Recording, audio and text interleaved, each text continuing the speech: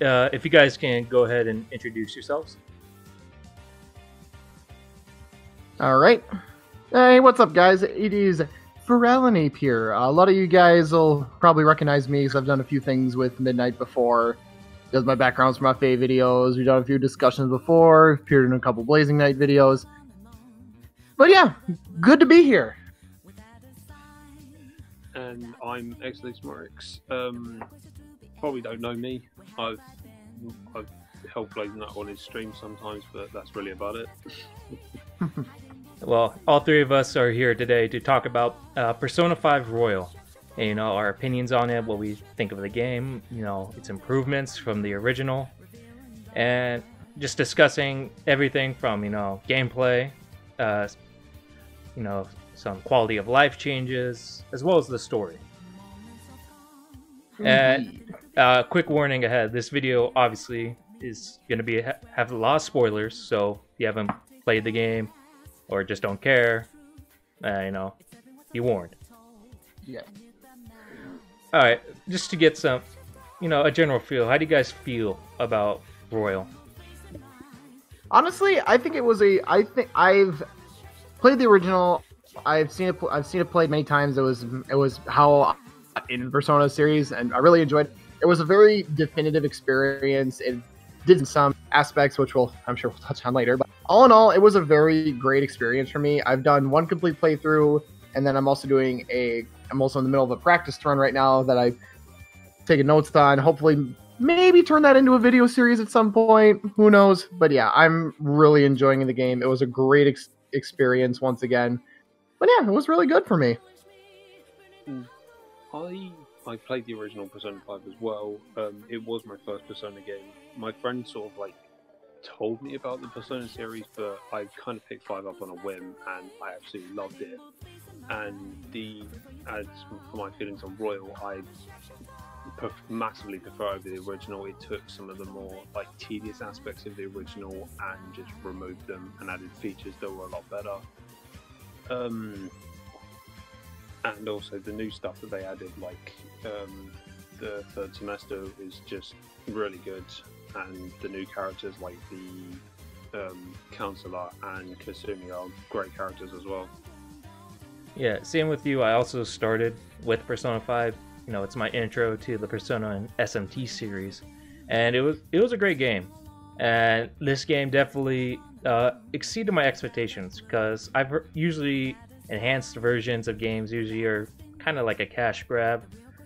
You know, don't change too much, don't really add too much. But this one really added a lot of stuff that really needed to be in the vanilla version. And I'm extremely glad and happy at some of the changes they did. It's really amazing. It's like they added something that I didn't know I needed, but I'm glad they did. Yep. Yeah. Sure indeed. And as you mentioned, this game does include technically 3 new characters. That being Maruki, who's of the Counselor Confidant, and Kasumi, who is of the Faith Arcana, and of course Jose. Well, they call him Jose, but I think that's stupid. So I'm just gonna call him Jose. Yeah, exactly. That's what I call him too. Yeah, and I actually like all 3 of these characters, even though we don't get to interact with Jose too much. Just from the little we do get to interact with him, he's awesome. I wish we had more. Yeah, exactly. Like Jose is, he's just like an enigma of a character, if anything else, because he hints as to like kind of what he's doing, and I mean, the big clue that we have to go on is his character design. I mean, he's got the yellow eyes like the previous, like Caroline, Justine, Lavenza, and the other Velvet Room attendants to do. So my theory is he's got something to do with that, which is kind of how he interacts with the Mentos and says it's like a living thing. I mean, it's kind of obvious that he has some tie to the Velvet Room, but it's maybe just not the most apparent thing. But yeah, Jose was a very fun character to interact with. I really liked his opening exchange, and how he doesn't really have a name for Joker, just calls him Mister. But one of my favorite comments was after he leaves the first time, he's like, he's a really, On says he's a really nice kid, Besides, he called me pretty lady. Yeah, that was awesome. Morgana got all jealous. Oh God. Also, Jokes is So really good. useful because he gives you like Yeah. more experience and all that stuff. We'll explain what he does a little bit later, but one thing people mentioned when they first, saw Jose from all the teaser trailers and all that is that he kind of had like a Pinocchio aspect, especially with the nose, and I guess with the theme of the game. Yeah, I did notice that. Because I did notice Pinocchio that. is associated with wishes, which is a big part of this game. Yeah, exactly. And That's another way to look at we'll it. delve into Maruki and Kasumi a little bit later, but I just want to go over some gameplay stuff that they did change. Because the gameplay, in my honest opinion, really didn't need too many changes. But there was one big one that I really, really enjoyed, in which was that you don't need to get a certain level with your party members for their confidants to perform a baton pass. You get it automatically, which was very helpful at Okumura's palace because you can use Haru right away, don't have to worry about the baton pass. It's like you just do it right away. And kind of building into that, there's a new thing in a location called Kichijoji, I believe that's the name, in which you can play. Kichijoji. Yeah, in which you could actually play darts there, which help boost the baton pass rank that they have, which is brand new, and it only goes up to rank 3, and the benefits you get is a little bit of health and SP back. And Yeah, also they increases the basically, attack yeah. as well. Yes. Yeah, exactly. I mean, the best way to think about it is they took a broken mechanic and just made it even more broken.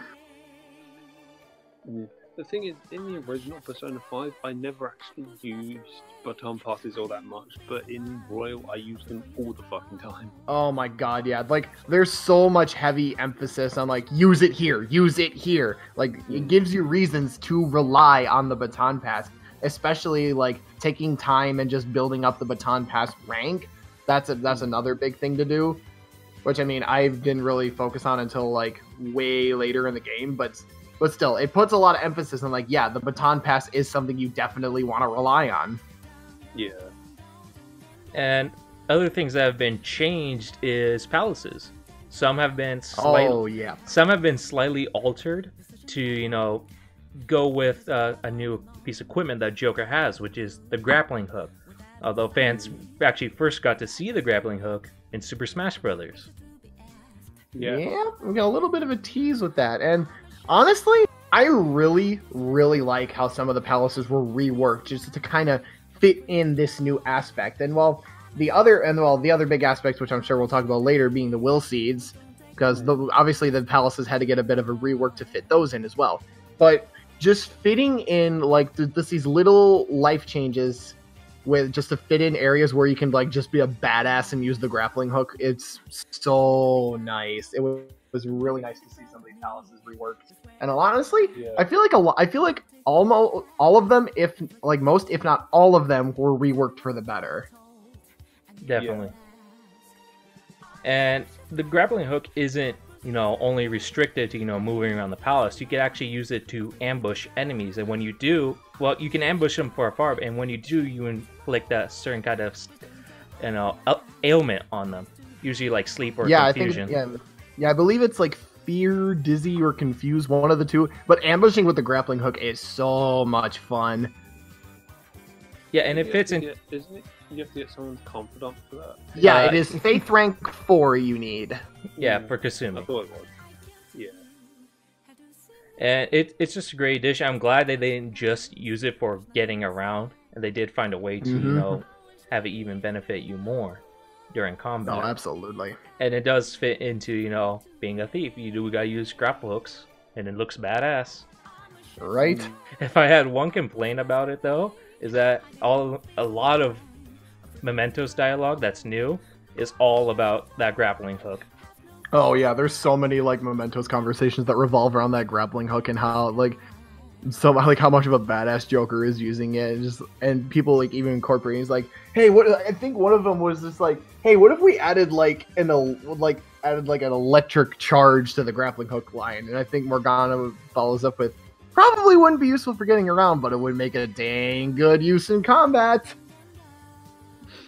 I'm just like, now I want to see it. You're teasing me here, guys. Yeah, it's a great little addition, and you mentioned earlier, but there is a new thing in Palaces called Will Seeds. There are 3 to collect, and once you do collect all 3, you are able to, get an accessory item from it. And if you go into Mementos with it complete, Jose will fix it for you to make it even better. And what I love about the Will Seeds is that, first of all, there's 3 of them. And the last one is protected by a really powerful enemy, so you got to beat that before you can get it. And it encourages, even more exploration within Palaces. Make sure you want to check every nook and cranny to make sure you've gotten everything. And a small benefit is that they also restore your SP by a little. Yeah, which is a very, very essential thing, especially when you're exploring Palaces. Like, I was at, just from those alone, I remember in the original, I really wanted to push myself and to see how quickly I could do each of the palaces. I was able to day 1 Kamoshidas in the original, which is pretty difficult to do. But in Royal, it was all the more easier thanks to the Will Seeds because of their SP restoration. Yeah. I managed to, even in Royal and the original one, I managed to day 1 all the palaces, because that's just how I am. Yeah, exactly. I'm the same way. I want to clear it I want to have as much free time as possible. Yeah. Yeah, so that really helps because SP in the early game is really valuable. You really need to keep your eye on that. It is very valuable. And speaking of, the palace, some bosses got some new additions, new phases or altered phases, like with Kamoshida. Yeah. Instead of the little goons he sent out in the vanilla game, now he has Mishima and Shiho, which further solidifies his scumbagness. Oh my gosh, yeah. I mean, I still remember we got to the boss fight in the Let's Play that I'm co-commentating on, and it was myself and one other guy that was in there. We knew what the boss fight was going to be like, and then everyone else didn't. We got to that specific phase, and then Mishima does the thing, he block it, and then he sends out Mishima, and then here comes Shiho in a bunny costume. Everyone just lost it, because it was just like, can we just kill him now? I don't care about saving him. Can we just kill him, please?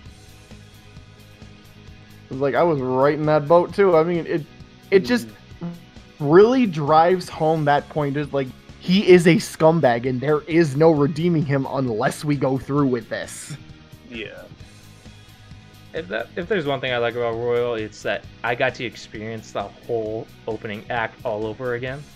Because when I first played Persona 5, getting to know Kamoshida and the stuff he did, the game could have ended at Kamoshida, and I would have felt satisfied.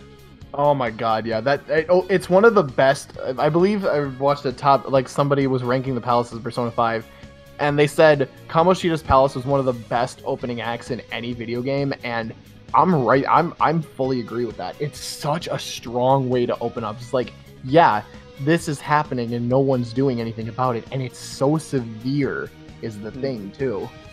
It just really drives home that point. It's we need to deal with this. We have the power to deal with this. Why would we not? Yeah, and then there was the whole thing about him trying to manipulate, or kind of manipulate Kasumi into not talking to you. Yeah. When you go to the guidance office, and then even I hated Kawakami for a bit, which said, "Did you make a move on Kasumi?" As if Joker's the same person as Kamoshida. No, bitch. Yeah, exactly. I just met her. Pretty much. I mean, you help her out on the train. Yeah, we help her on the train once, and then the next thing you know, Kamoshida's talking shit. Bruh. Can you not? Yeah.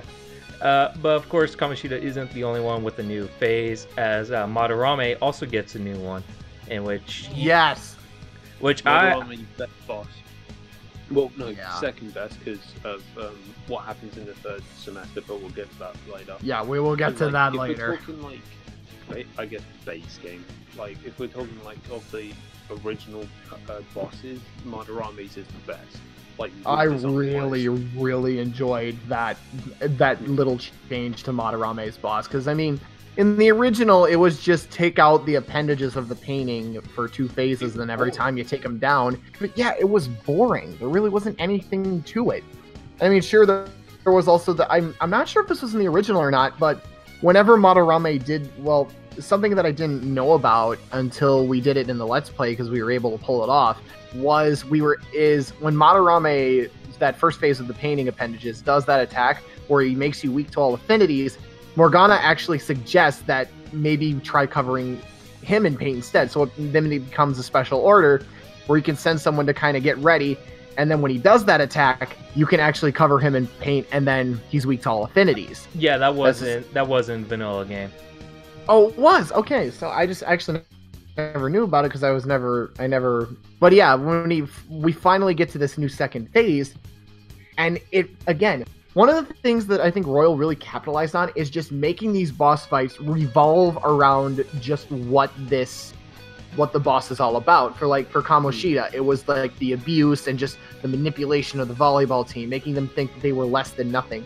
For Madarame's, it was just the back-to-back creation of these fakes of fake Sayuri. So he just made fakes of himself that were different in their own right, but they were also just of him. They were imperfect because he has no weaknesses himself, but those copies do have a weakness.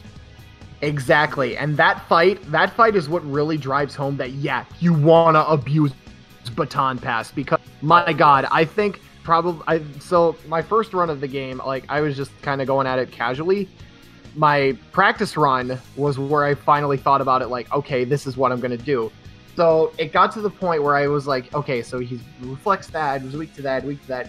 It got to the point where I did a full circle baton pass, ended on Joker, and then I also had Matador at the time, who had Mopsy. None of the fakes resist psychokinesis. So a fully charged Mopsy it just wiped them all out. It was so satisfying. The thing is, it's kind of like easy to tell what element to use on each. Exactly, because for the wind it's lightning is wind, fire is ice, and ice is fire. Yeah, but it's that point. It's like, oh, if I hit their weaknesses enough times, I can do a full circle baton pass and then hit them with a really big all-rounder attack. Imagine a full circle baton pass in Myriad Truths. Oh, good lord! We'll talk about Myriad Truths a little later. Concentrated full circle baton pass Myriad Truths. Oh, we'll talk about that later. We'll talk about that. Oh god. But yeah. But and the next one is Kaneshiro, and what his new phase is, he actually has bodyguards, which take the hits for him. With money. Yeah. So another thing that Royal really capitalizes on more than the original is the use of status ailments like Forget, Confuse, Dizzy.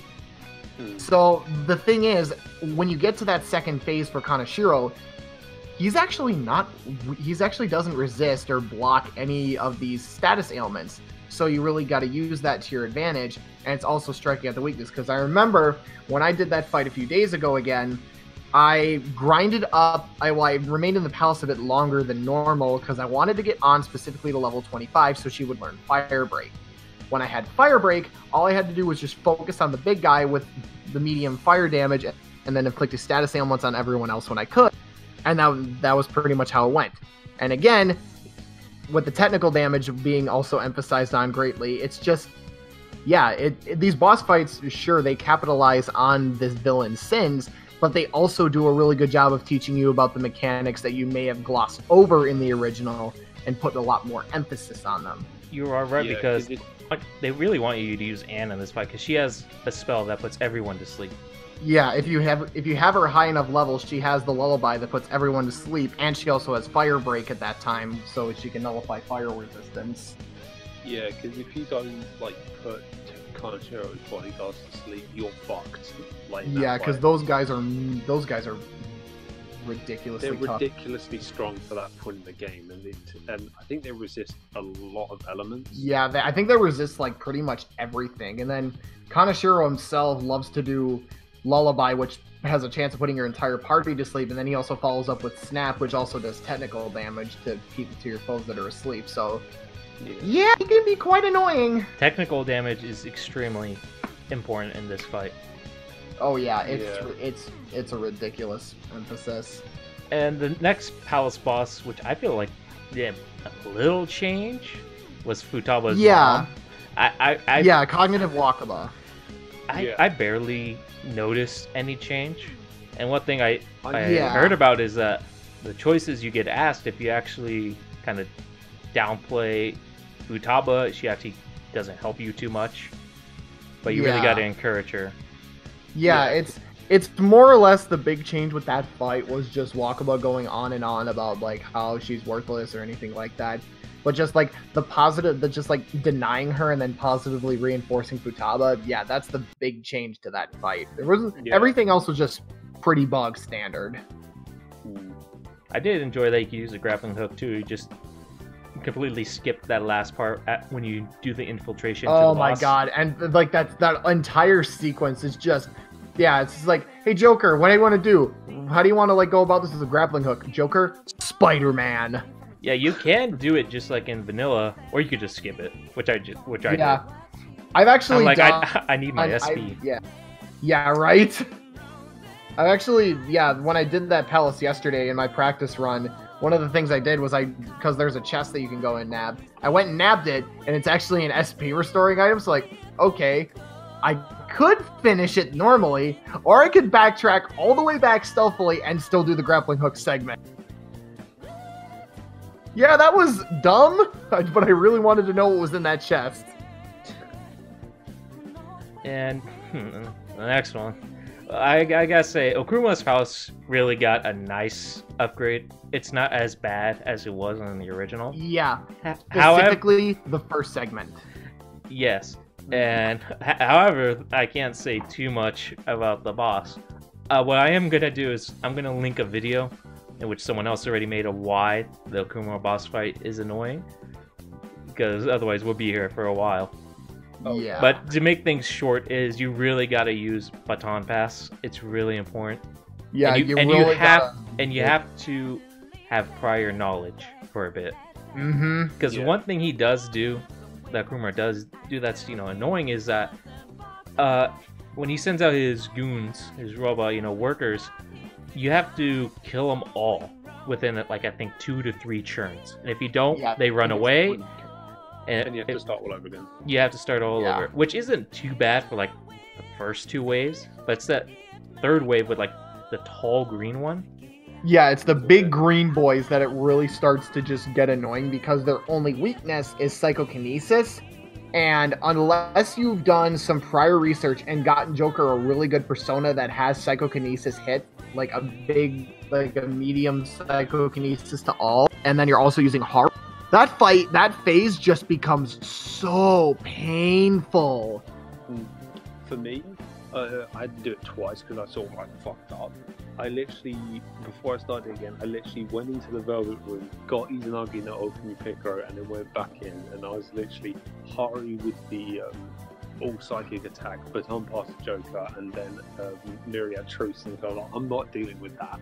I'm not dealing with this shit. I'm done. And and another thing is, this actually made me realize something that I never had a problem with.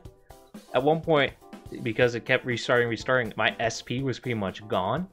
And I'm like, okay, I want to get out of here and restart. Then I realized there's no way to leave that fight or intentionally quit. Either you die or wait for the timer to go. And I'm like, so I had to suspend the game and then go right back into the save. I did. Yeah, but there is a video that goes further into it, and it's annoying. The Big Bang stuff, it was just that section of the game. Otherwise, fighting Haru and the executive wasn't too hard. Yeah, exactly. It's just the green guys that are the worst. It's just that phase of green robots is just the absolute worst. And it doesn't help that he buffs one of them, which is usually the one that screws you over because he gives them a defensive buff. Yeah, exactly. So what I ultimately have to rely on is I have to rely on for that fight, and then I just have to use Fire Break, and then whenever he buffs one, I'll just use Dekaja and then follow up and hopefully kill him with that. Yeah, and then of course you do that, and it's like, oh, you wasted that turn. That turn could have decided everything. Shut up. Well, let's just. The next one is, I believe, Say's Palace, right? Yes, Yeah. the casino. Which And This one isn't got too pretty good. bad. They didn't Nah, that change wasn't good. too much to It's it. pretty good. I think they made like the darkness part of the game where you like have to like Yeah, look that around the dark. that I think, dark maze. I think that got shorter. It felt shorter. A little bit, got yeah. shorter. But the new addition to, again, there was nothing really added to this. It felt pretty much the exact same. Yeah. I think it was, apart from they just shortened the Tunnel of Darkness. Yeah, but Yeah. you I know, think it was a good Slice one. Fight is he gets like a. Yeah. I think the new thing they added was the elemental roulette wheel thing in the second phase. Yeah, Yes. during our boss fight. Yeah, that's the only new thing they added. Which kind of fucked me over because I brought Haru with me and she got nuclear and just focused Haru with nuclear attacks. I'm like, Sai, stop it, please. I guess I got Leave Haru somewhat. alone. I guess I got somewhat lucky because, like, for the few turns she was alive, she got like almighty. And while that Oh yeah, hurt, that happened. That happened for me too. while it hurt, again because it didn't hit any weaknesses, I didn't have to worry. And if you have, and one thing I wish they fixed was a lot of her attacks are physical. So if you have a persona like with like a reflect or Shiki-Oji that nullifies it, it's not gonna do anything to Joker. You can pretty much, if you can, solo it with Joker. Give Joker Izanagi no Okami. Yeah, exactly. Fighting It's game. good. Yeah. Absolutely. I don't know, but all in all, I felt like Sai's boss fight actually was a bit more kind of in line with like kind of how she turned out. Like she was so focused on winning, she's like gambling and everything, and just like the changing of weakness, it really solidifies. It's like, yeah, she is willing to put everything on the line just to take you down. Yeah. And Shido's Palace, which is the next one, it seems like those rat sections were cut down a bit because I could have They sworn it were, was. yeah, the rat sections were cut down, and there's also the addition of the mouse traps that you can use, which restore your Which I never HP and got SP. That introduction to the cheese was probably one of the best parts of the game. Oh my With god! 'cause everyone trying to get into the cage. Yeah, exactly. Because Shido's Palace is just so long. You really have to play it by ear and conserve what resources you have if you want to clear it in one day. And it also doesn't help that you've got back-to-back boss fights, and then you have to fight you-know-who just before you secure your route to the treasure. Yeah. But Yeah. yeah, I just feel like it was a lot easier to day one. We'll come back to Shido's Palace for Goro, but going a little bit Yeah. further on, we actually do have Shido's boss fight, which got one new phase at the very end of the fight, which I think was and amazing. I'm so glad they it did was this. so Oh, yeah, good. yeah.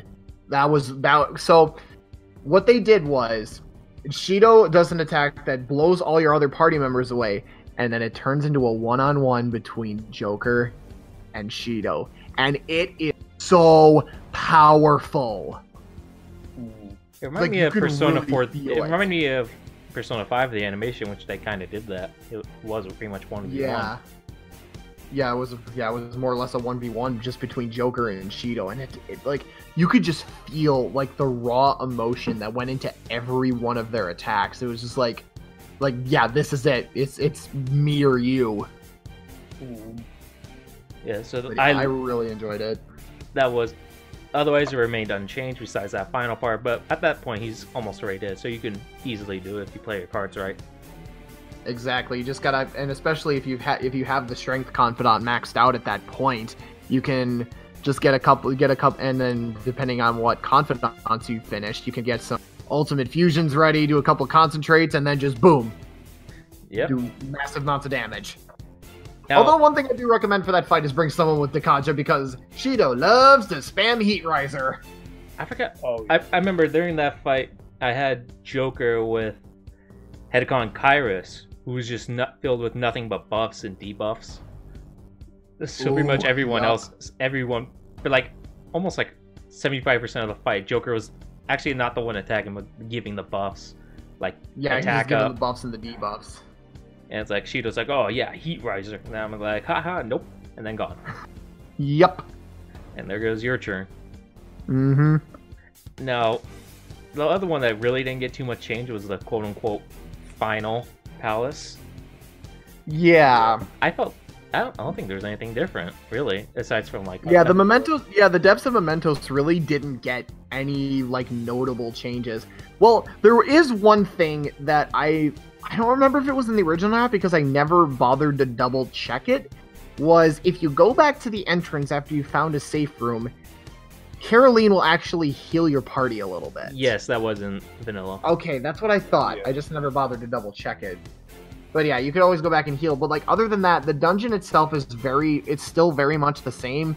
And then there's that grappling hook. There's that epic grappling hook swing right before you fight the Holy Grail. But other than that, that dungeon really didn't change much at all. No, I don't think It was still very straightforward. I don't think Yaldabaoth changed either. No, didn't he really didn't. either. But he really didn't need any big changes. He was already tough as is. But yeah, Yaldabaoth didn't change. And that would actually be it for vanilla Persona 5. Because after Yaldabaoth, you get your ending. And you actually could still reach this ending if you don't meet certain requirements. Which I'm glad I looked it up. That's one thing you do. If you haven't played Persona 5 before the vanilla, and you just play it straight through, there is a good chance that you will miss all the new royal stuff. Yeah. Yes. But of course, I'm pretty sure every person who played vanilla Persona 5 looked up how to get to the new stuff. Oh yeah. Yeah, absolutely. But before we get into, what happens after Yaldabaoth, I just want to touch up a little bit on Mementos, because Mementos did get changed. Like, it has new music, I think like 3 new tracks, depending on the levels you go to. Yeah, 3 new tracks, I believe. Which, thank God, because that music was annoying. Yeah. And that's actually where you meet Jose, and what he asks is for flowers that you get, alongside while driving through. You get the items, and then you also get flowers for you to collect, and then you trade it in for certain items, which is very helpful because there's some items that can restore SP, HP, even give your whole team buffs. So those items are really good. And at one point, depending on how far you get, Jose, for like a good amount of flowers, you can actually get Soma from him, which is the best healing item in the game. Yes. This is the full restore for both HP and SP. So. Yep. Which I only use like twice in the game. Yeah, same here. But there's also a new thing that is in Mementos, and they're stamps. They get from either from either you get them from either getting off into a new area, or you get them at just random places inside one of the levels. And by collecting these stamps, Jose will change Mementos in which you can get more experience, items, or money. I immediately went for experience. I maxed that out first. Yeah. Oh, yeah, I didn't actually go for experience right away. For mine, early on, I was more focused on money and items. Oh yeah, because in P5 Royal, I find it's a lot harder to get money because like in the original one, it's like I had max money like after my second like playthrough on like New Game Plus. I'm like, well. Yeah, I mean, one of the cognition, the Mementos cognition changes that Jose can do with those stamps are just so helpful. It makes going there like actually worthwhile because you can get some good stuff from the item drops, and then depending on like how you do everything else, you can level up quickly. You can just make it easier to grab money. Like, to give you guys an idea on how useful the money up was for me, I was at a point where I decided that it was time to start the Fortune Confidant with Chihaya, which, as you guys know, requires you to buy a Holy Stone for 100,000 yen. So I had like 174,000 at the time. So I was just down to 74,000. I went into Mementos to do a few requests, including the one that allows you to actually fully start her Confidant. I went from 74,000 to over 400,000 in like 20 minutes. It was it was I was like, this is amazing. This is absolutely amazing. And the good thing is, I think those stamps actually carry over to the new game boss as well. I'm pretty sure they do too. And well, one other thing, the other thing was like I actually like took time and I completed like finding the standards for every area. And oh my god, it's tedious. B, it's nice to have like that fully maxed out everything. But the thing that I really find disappointing about it is like you don't, other than fully maxing out the memento changes, you don't really get much for finding all of them. No. Well, at least he tells you good job. Yeah, right. Which is more than enough for me. True that. Of course, there are new side quests you can do, mementos too. And one thing that I never experienced in base vanilla Persona 5, I don't know if it was in there, but during while I was riding around one of the areas, actually fell through the floor into the next area. Yes, this is a new thing.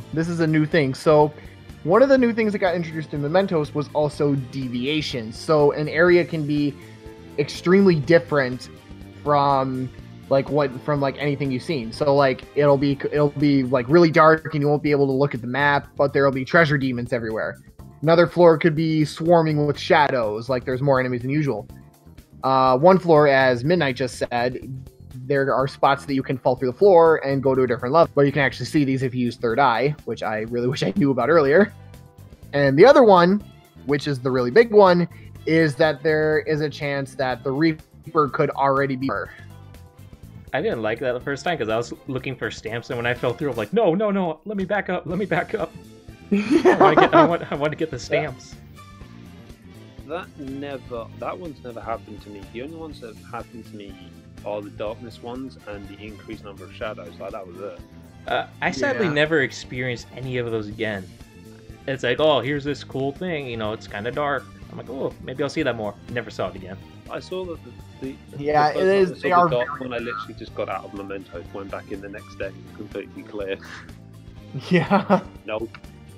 There are actually new variations to enemies. I can't remember what these variations are, but upon defeat, they actually explode. I can't remember the name. The Disaster Shadows. Disaster, there we go. Yeah. And those are actually nice additions, because if you do attack them, it doesn't matter if, let's say, you attack it with Joker, it doesn't matter if Makoto has the next turn. That shadow will kind of butt in, and because you attacked it, it attacks, I think, everyone in the party. Yeah, I think it attacks, and it attacks like frantically. And but it really, hurts. you gotta play around it. Yeah, those things hurt. So it's good if you... The good thing is, like, you take them out and they explode and hurt the other shadows. Yeah, but you have to have knowledge over their weakness ahead of time. And if it's a new shadow that you haven't encountered before, they haven't exploited the weakness of already, you kind of just don't touch it. Yeah, exactly. Just don't touch it for now. So, yeah, there's that. And it's... Well, actually, one thing I completely forgot about was the guns. They rebalanced the guns. Oh my god, the guns got probably one of the best buffs in the game. This is the change they needed. So god. Yeah, because in base vanilla, of course, you had the weapons, but after you completely go through all the ammo, you can't use it at all until you leave and then come back in. This time around, you can use them as much as you want after each battle. However, I think the ammo's cut in half and the damage is boosted. Yeah, it's something like along those lines. But this was the change that the guns needed to be good, because Morgana actually explains it in when you first get the guns in Kamoshida's palace. He says something along the lines of, because when you have this, enemies expect you to come at it with them fully loaded. So in their mind, the gun is still like packed to the brim, and it's got a full clip and everything. It's like it actually makes sense. Yeah. And I'm pretty sure if you reloaded it in front of them, even if the clip's empty, you'd be like, oh shit, now it's reloaded. Yeah, exactly. But no, yeah, the guns got probably the biggest change, and it just made them so good. Because in base vanilla game, I never use the guns, because I'm like... the only time I'd ever use guns was like a gun skill on a Persona, but that would be it.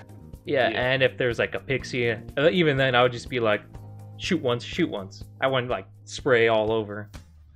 Yeah, exactly. But now the first thing to do when you get into a fight is just pull out the gun and just like And just spray and pray, boy, spray and pray. Yeah, so that pretty much. I love that addition.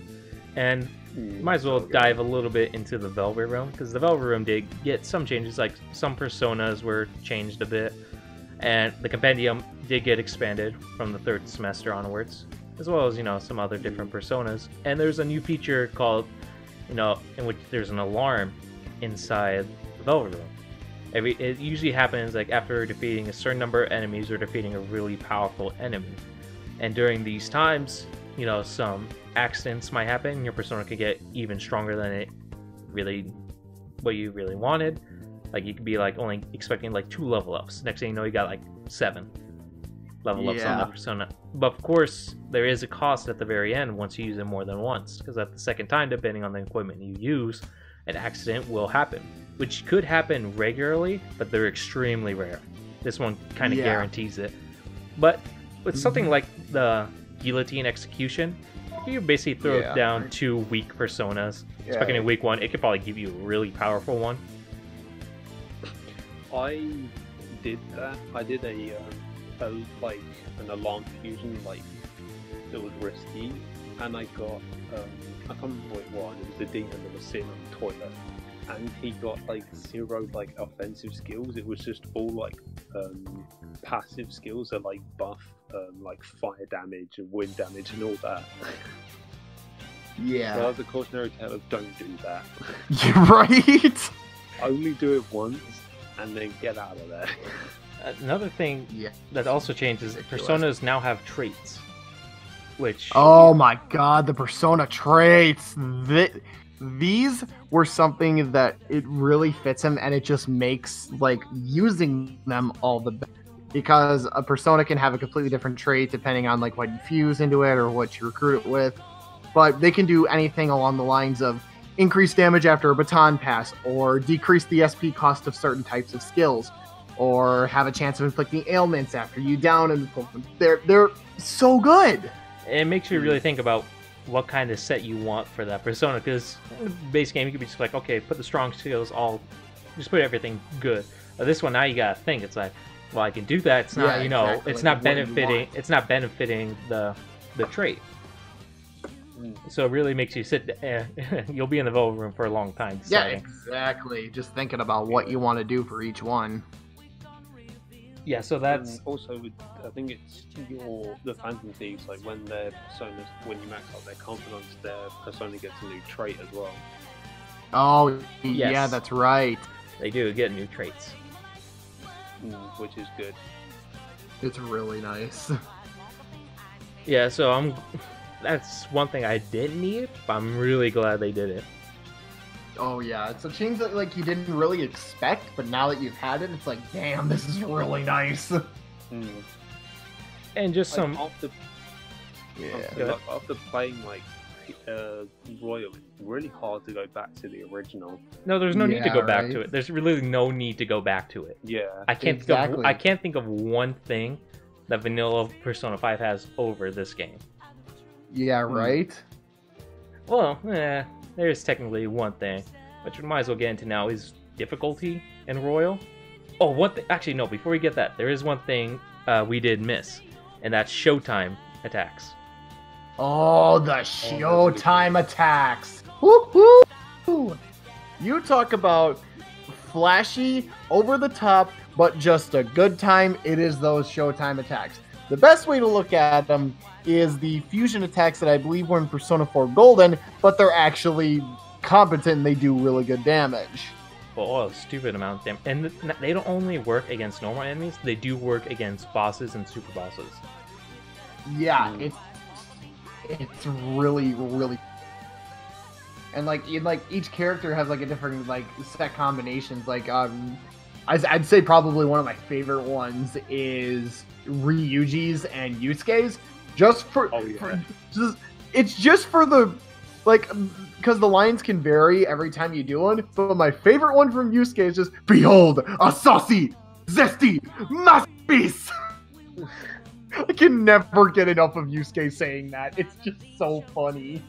I think I my... think- Oh, go ahead. I was gonna say, I think my favorite one is, or one of my favorites is definitely Yusuke's arms. Oh, that one's really That good. is cool. That's like very cinematic. It makes Yusuke look cooler than he actually is. Yeah, right. Like all of Yusuke's ones are really good. Like Yusuke's and Ryuji's is really good. Yusuke's and arms is really good. Okay, I didn't realize until I was thinking about it. It is kind of somewhat biased, but both my favorites have Makoto in it, and that's with Ryuji's and Haru's. Well, I like it. Oh my god. Look. Obviously, it's Ryuji's and Makoto's. Obviously, Fist of the North Star. He even says Fists of the Phantom Thieves. Yeah, exactly. That's what's really good. And my favorite part is the end in which he gives her a soda, she crushes it, and then he bows to her. Yeah, right. And I think my favorite part from Makoto's and Haru's is the fact that Makoto's obviously super into it, but Haru's just kind of like not, sort of in a way. Like Yeah, she's just like, kind of there. when- She's just kind of there. When Makoto jumps in the ring, Haru just comes in from the side. She even says, "Pardon me." and then of course you got the follow up where they do the 2 hits, and then Makoto brings out a fucking chair and just bonk. Yeah, and he also does a corkscrew and does the elbow drop. Yeah. Or is just like a standard elbow drop. Yeah, exactly. But because of the way they work on bosses, there actually is another variation to all of them. That depends on so there's what you're like 2 attacking. different variations. Like at the very end of Makoto and Haru's, instead of that elbow drop, I think it's like just a drop kick, where you don't see the enemy. Right. But again, those are really needed. Every one gets at least 2, with the exception of Kasumi and Goro. They only get 1 with Joker. Yeah. Yeah. I think it brings a lot of personality, and it actually reminds me of one thing Jose does give you, and that's a wishing star. Yeah. Yep. And it's because of those wishing stars that they even can perform these And they can showtimes. perform these attacks. Yeah, and it's I mean, hey, it's a welcome thing. I'll go into. I want to talk about that wishing star later, especially with the final place, because I feel like that wishing the star final act. does work. The wishing star. But again, going back to what I wanted to mention earlier, I feel like this game's way easier compared to vanilla Persona 5, just because of how much stuff you get. Like, obviously, It is pretty good. It's pretty easy. like, in some areas. I know Showtime activates when I think Joker is low on health or when the enemy's low on health. Yeah, it can be either or, like if you baton pass to a certain character, or I don't know. It's kind of up in the air, I guess, a little bit. Yeah, but I just felt this game felt a little bit easier. I've heard maddening is actually really easy. So I guess that's like one complaint I have to say. Like, all of this stuff is nice, but they kind of make the game easier. But yeah, right. Like, going back to the grappling hook, you automatically inflict the ailment.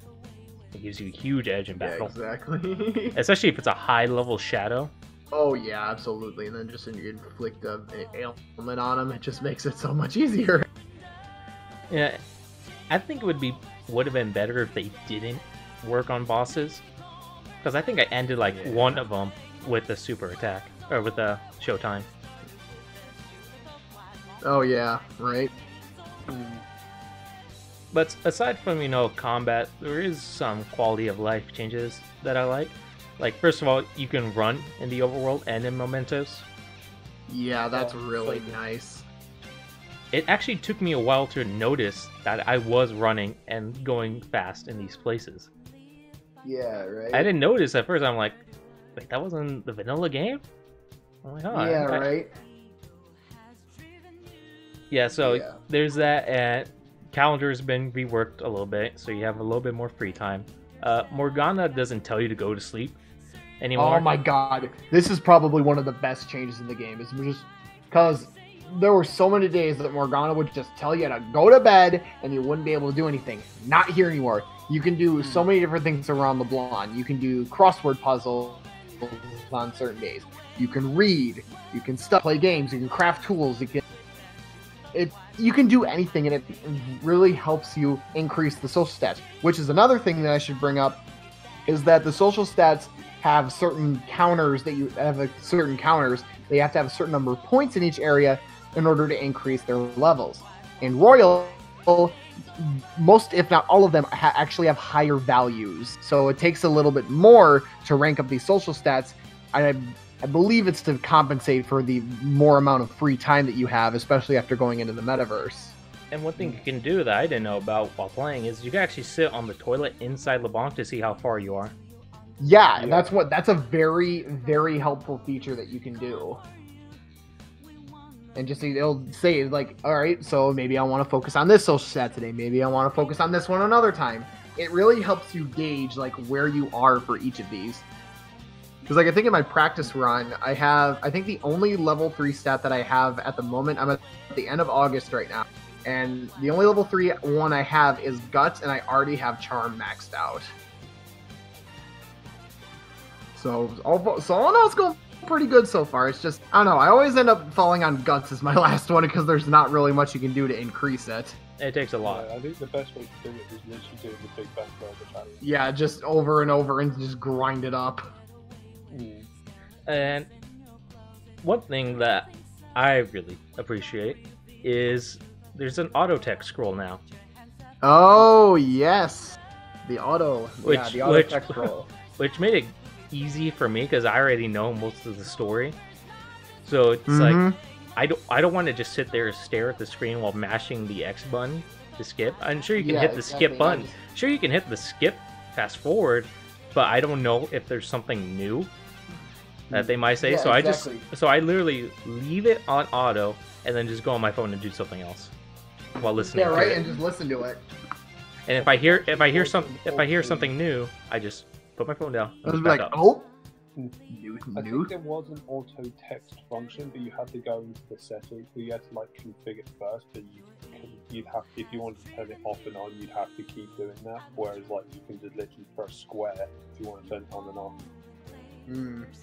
Yeah, that was a nice addition. I really people like probably that a lot. It was really good, and confidants have been reworked. Some have different perks now. Oh yes. And at the end of their like little session, they actually call you, and then from there you can get more additional points. Yes, the follow-ups. Yeah, these I felt were very welcome changes. Like, just because you may be like a few points off from being able to progress confidant to the next rank, and then they'll like have a follow-up conversation with you on the phone, and if you get the right answer, you get that few extra points you need, and then boom, and then you can progress to the next rank right away. Yeah, I cannot tell you how many times those saved my ass. They're so helpful.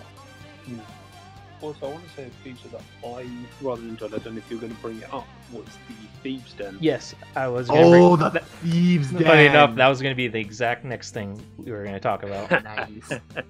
Nice. Oh, I love the Thieves' Den. Like, it's really nice. It's a nice thing to have. Because one thing I didn't like was I couldn't really watch the movies or listen to the music, but here you can do it all. And even and characters actually will interact with other characters, like Takemi might, talk to, let's say, Yusuke. Yeah, like different confidants will have different interactions, and it's really, really nice. And depending on what items you place, they'll talk about that item. Like if you put in Arsene, everyone will be like, oh, so this is Joker's persona. This is his form of rebellion. Yeah, it's a really nice touch. Which I'd still say Joker has the best Persona Awakening out, even not just in Persona 5, just of all the series. Yeah, he's got one of the best ones. It is very good, but you can also play cards in Thieves' Den. Oh yeah, the Tycoon. That kind of took me a while to understand the rules of it because it does get a little bit confusing. But yeah, it's pretty much just do higher numbers, do pairs if they don't have that pair of those high numbers. Yeah. Of course, it's one that gets like the A's, the 2s, the 3s, and all that stuff. It's really all about luck. actually. Yeah, Pretty much, yeah. Yeah. It's like, please let me have bright cards. And you gotta do 3 rounds, too. Yeah. Oh, yeah. But, of course, playing Tycoon and doing some achievements, which I'll get to, gives you some coins, which you can use to purchase artwork and purchase music, as well as other items that you can place from either Daily Life, you know, the Velvet Room, you know, Mementos, and all that. Yeah, it's all really good stuff. Jose is also there to explain some stuff. And Busts through a wall. He busts through a wall. which so remains unfixed. Unfortunately. And you actually play as other characters too while you're in there. Yeah, it's a really nice touch. So if you want to run around as Morgana, now you can. And I mean, let's reveal here. Everyone's probably running around as either Queen or Violet, but oh well. Yeah. I like that if you step on like the character tile, it changes their outfit as well. Yeah, that's true too. So you can literally run around the Thieves' Den as like in like Joker in his Joker outfit, or anyone else's Phantom Thief outfit. Yeah, right. And there is one. Really good. Yeah, and a new addition, quote unquote, is trophies in the game itself, not part of the. Not part of like the PlayStation stuff. Never has. I think a Persona game been so easy to get a full platinum for. Oh my god! Because a lot of the hard stuff from like it took me 3 playthroughs of base Vanilla 5 to get platinum, but this one only took me 1. Yeah, right. A lot of the hard stuff has been sent into the achievements part of the Thieves' Den. Yeah, that is true. Yeah, but I do like how you can actually look at the artwork, see some videos too that you can buy. Yeah. Like some of the concerts. I wish there was more. But I love watching all that. There was more to that. Awesome. Yeah. And of course, speaking of that, we did Persona 5 Royal does have new music, such as a new ambush theme as Takeover. And I don't know if I love Takeover or Last Surprise more. Those, it's so conflicting. It's such a hard because both songs slap so hard, but like, it's such a hard pick. Yeah, I don't know. We'll talk about 2 tracks later on too, because those are good. Yes. Mm-hmm. But we briefly talked about this place, but Kichijoji is a brand new location they can go to, and I think it's the biggest part of the map. Yeah, it's one of the biggest parts of the map, yeah. Yeah, this is where you play billiards, which I think gets you like 1 point towards everyone, depending on who you have. Yeah, it gives you like 1 point of bond between your entire party, and it also helps increase your technical rank. Proficiency. Yeah, proficiency. I've had like knowledge go up there. I've had charm go up there. I think it increases like a random social stat every time you play. Yeah, and then they have the darts minigame, which boosts baton. And I gotta say, that darts game is pretty fun. It is really fun, especially when you finally like learn the ins and outs of it. Like, one of the things that I did was I read the darts book, which allowed me to use Third Eye while playing darts, and then at the sports shop in the Underground Mall, you can also get your own dart set, which also like decreases the window like before the dot bounces around.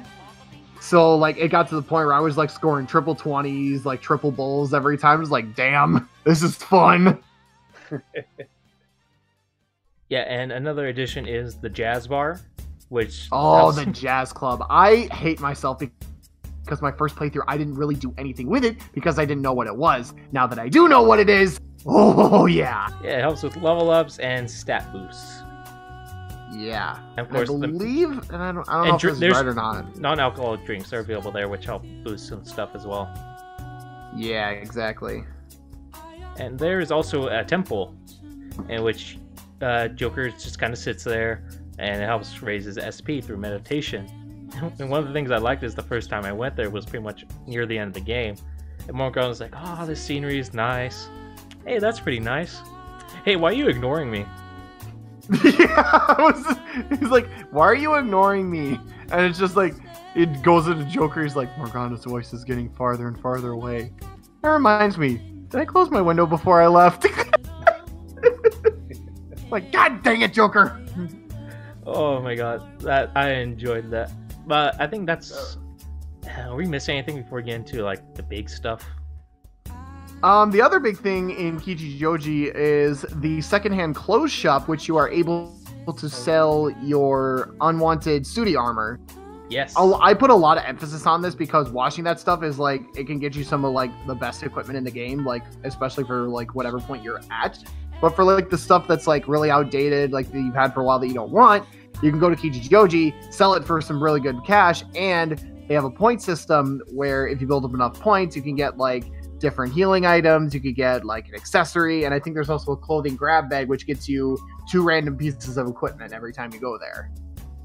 Yeah. So all in all, it's a very welcome location. It gives you a place that, like, yeah, if you don't want this like grimy Sudi armor, you have a place that you can go and like sell it and get some extra cash. It's really helpful when you have like a lot of the old palace stuff. Oh yeah, absolutely. And especially like when you're rolling around mementos and you're like insta killing everything, and like they drop this like really old set of like Sudi equipment. Like, I don't want this. Yeah, so that's also great because again, I'm like, I'm not gonna bother watching this. Why waste 5,000 yen calling Kawakami exactly, to watch this? Right. All right. Anything else before we get into this? I think that was the last big thing.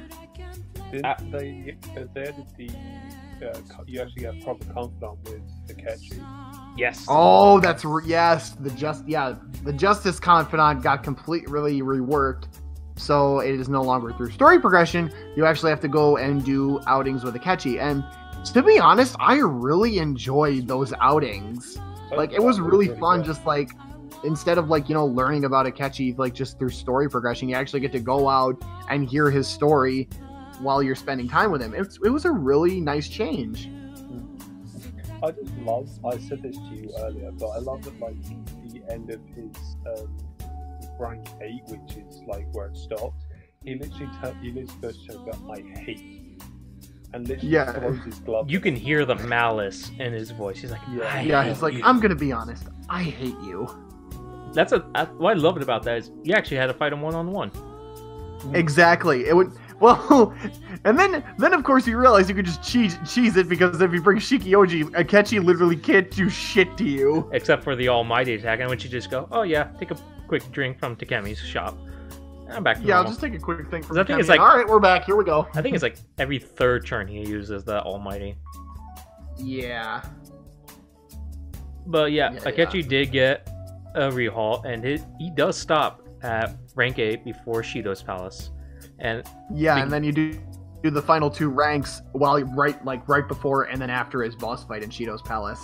And to get his we're delving into this a little bit more. To get his 3rd tier persona, you do have to like hit certain options. Like you have to be like, you are my rival. We gotta fight again. Exactly. And you finish the last 2 ranks in Shido's Palace where he dies in vanilla game. Mm-hmm. And I do like the little interactions. It's like you see Akechi on the other side of the wall, and Joker's just like, I still have your glove, so don't go dying. Yeah, right. Yeah, don't go dying on me. Yeah. So I love what they did with Akechi, and when he finally shows like his true side afterwards, I just love him even more. Yeah, it makes him such a good character. I'll tell you what though, when he like appears on Christmas Eve when Sai tells you to turn yourself in, I literally yelled his name. I'm not even kidding. Yeah, I did the same. I did the same shit. It was the last thing I expected. Like exactly. Yes. It's like, you came to save me, buddy. I love you, Akechi. Maybe you're not a jackass. Yeah, but I love when he goes full like, I don't give a shit anymore.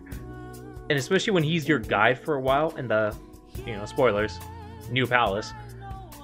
I love that when he's the navigator. Oh my god, his nav lines are fucking hilarious.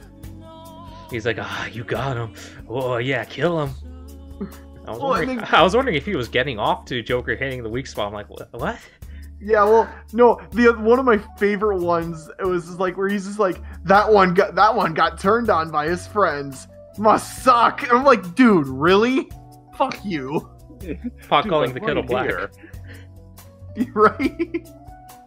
Oh, it's so good. But yeah, and one thing Persona 5 Royal does offer is a new third semester. But of course, one thing that they also did was aside from Jose, we do have Maruki and Kasumi, and I want to talk about Kasumi next. I really like Kasumi. If Makoto didn't exist in this game, she would be definitely #1 waifu. And I know you two traders love her more. I couldn't help myself. I'm sorry. I'm sorry. I had to know. My curiosity was piqued too much. Joke's on you. She's 15. Enjoy jails. Ah, shit! But no, I really did like Kasumi's. She and Joker have such good chemistry. Like the fact that she relies on him so much for inspiration, and just really she finds her drive to keep going forward, like through everything leading up to the third semester. Is like her confidant is it's only 5 ranks, and then when you finally get to that rank 5, instead of like the voice saying thou hast turned a vow into a blood oath, it's thou hast gained a glimpse of the faith's truth. And I'm just like, oh, there's gonna be fucking more? Please? Yeah, and that fucking twist in the third semester. Oh my god, I was like, holy fuck! See, my problem was I did intentionally spoil myself when it came out in Japan, but even now it somehow still surprised me. Like everything in that third semester still surprised me. It's just that good of a twist. It's like, holy fuck.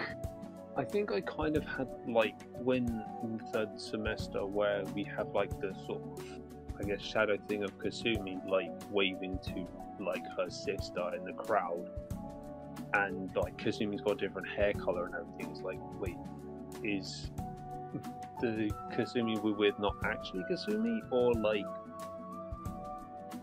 And then like we get told it's not, and it's like, what?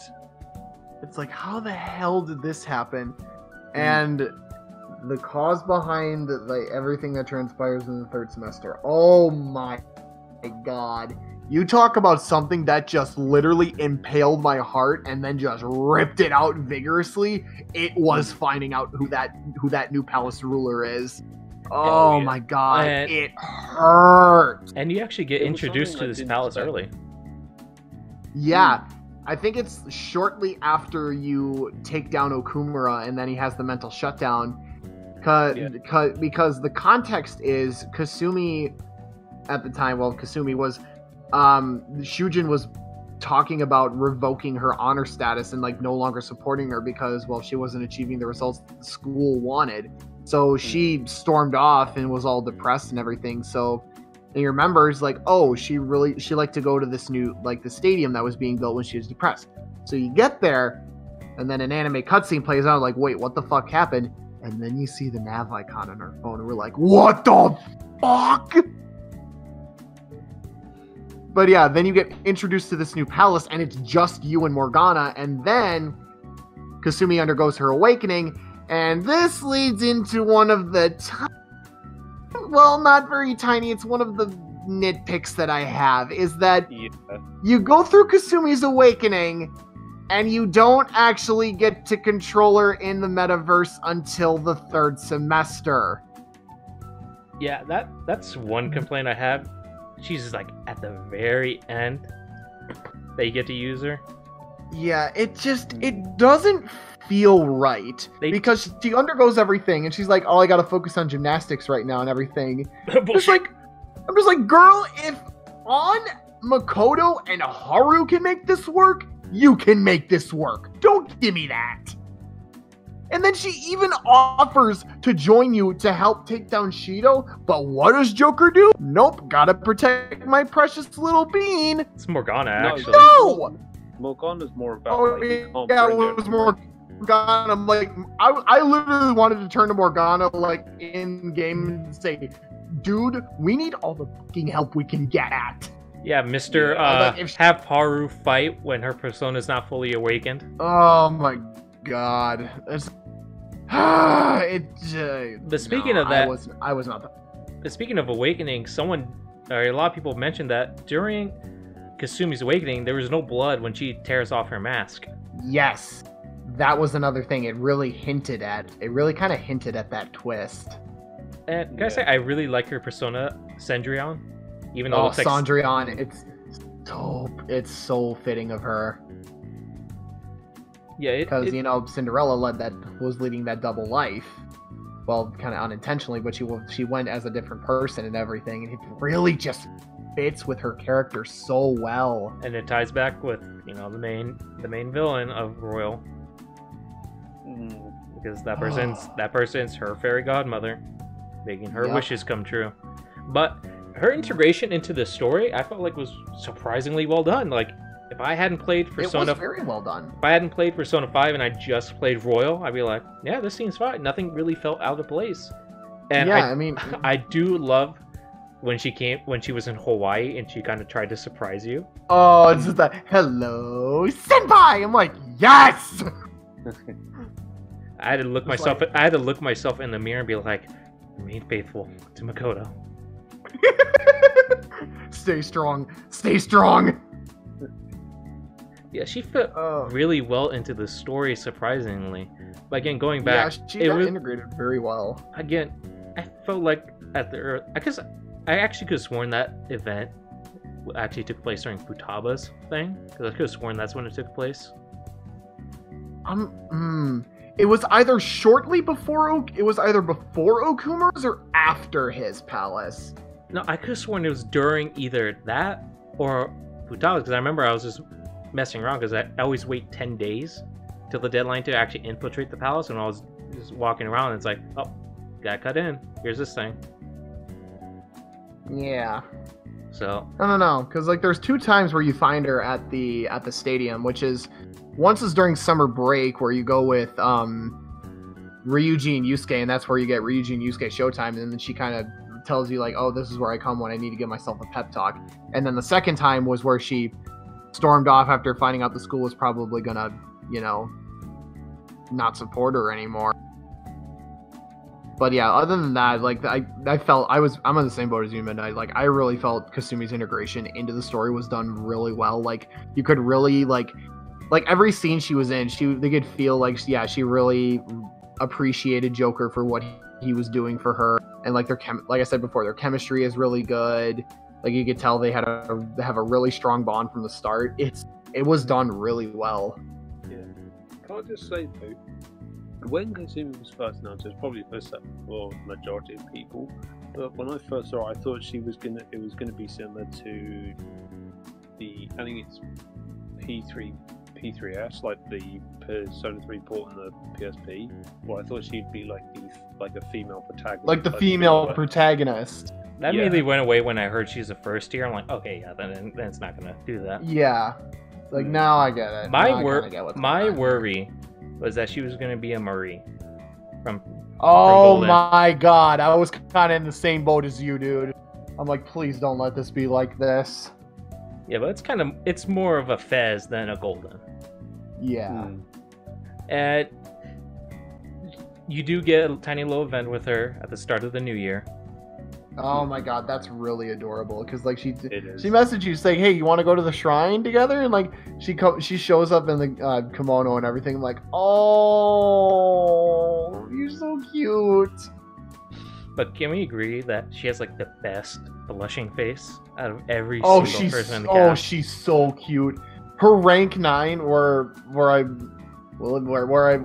you get to decide whether you want to romance her or not. It's so cute, especially like when I said when he said yes and everything, she like started freaking out, and then you get all in her face, everything, and she just her face just lights up. It's so cute. Because Joker slams his hands on the table and leans in. Yeah, he basically just like, let me look at your face. It was like, and she's just like, ah, so cute. I gotta mention this. I was a scumbag and I did the harem out in this game. Oh, you did! I gotta say, if I wasn't, it would be extremely hard for me to say no to Kasumi, because usually with It's all so difficult with all the because she literally. with all the Oh, romance God. options in Persona 5, they don't specifically tell you that, hey, I'm in love with you. They were like, do you like me? But this one, she just blurts out, yeah, I love you. I'm You just gonna like, accept me or not? it's like, how can I deny you now? It's impossible. God, I don't want to feel like an. Well, to be fair, I would say like friend zoning her is probably difficult, but the other one that I always hate friend zoning is Haru because you can tell that she liked Joker a lot, and when you tell her no, she's like she gets so sad. She's like, I'm sorry. It's the same feeling with like Haru that I got, like when you reject her. I know you probably won't agree with me, Midnight, but when you like friend zone Yukiko in Persona 4 Golden, she literally runs back to the inn.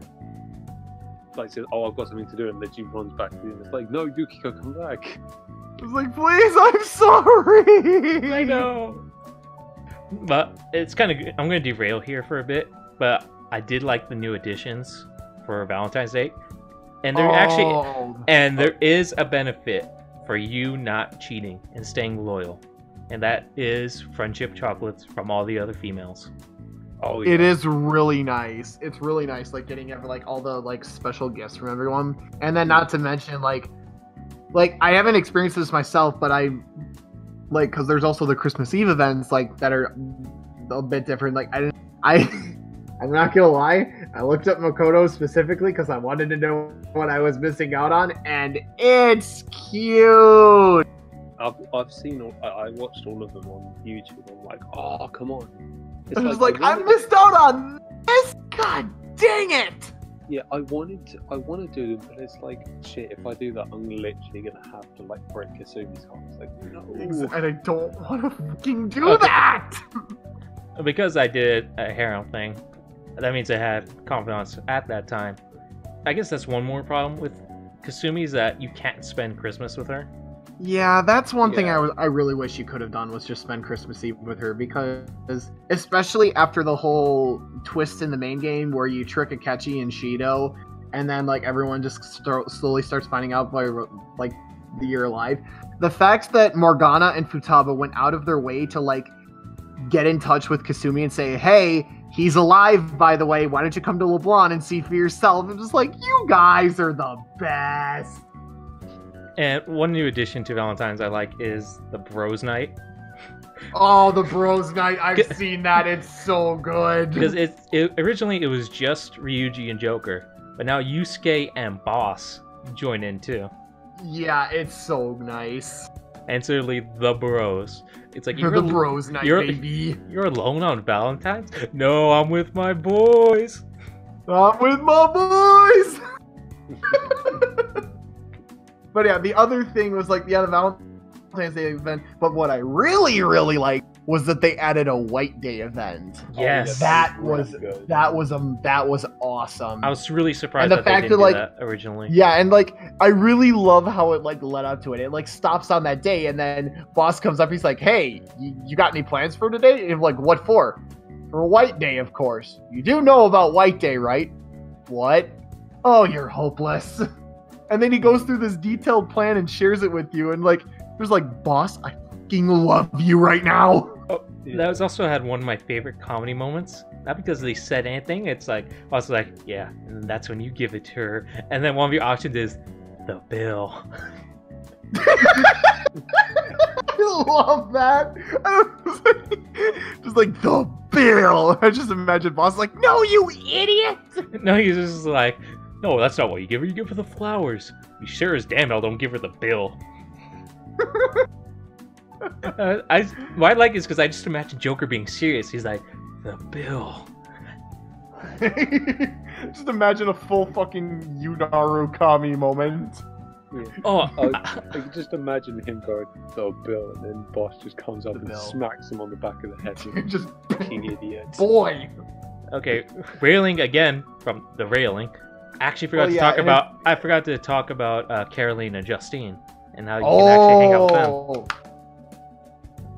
Yes, as they got some, because one of the things that I heard a lot of people like talk about was like outside their confidant, you really don't get to do much in the way of like spending time with them.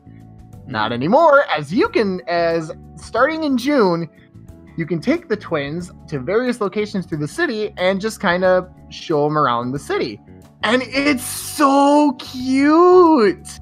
Like, just you take them to these different locations and like you teach them about like these different facilities and everything. Like the first one you take them to is taking to Big Bang Burger, and you do like the ultimate challenge and everything there. And then you can also take them to the church. You can take them to the gym, the movie theater.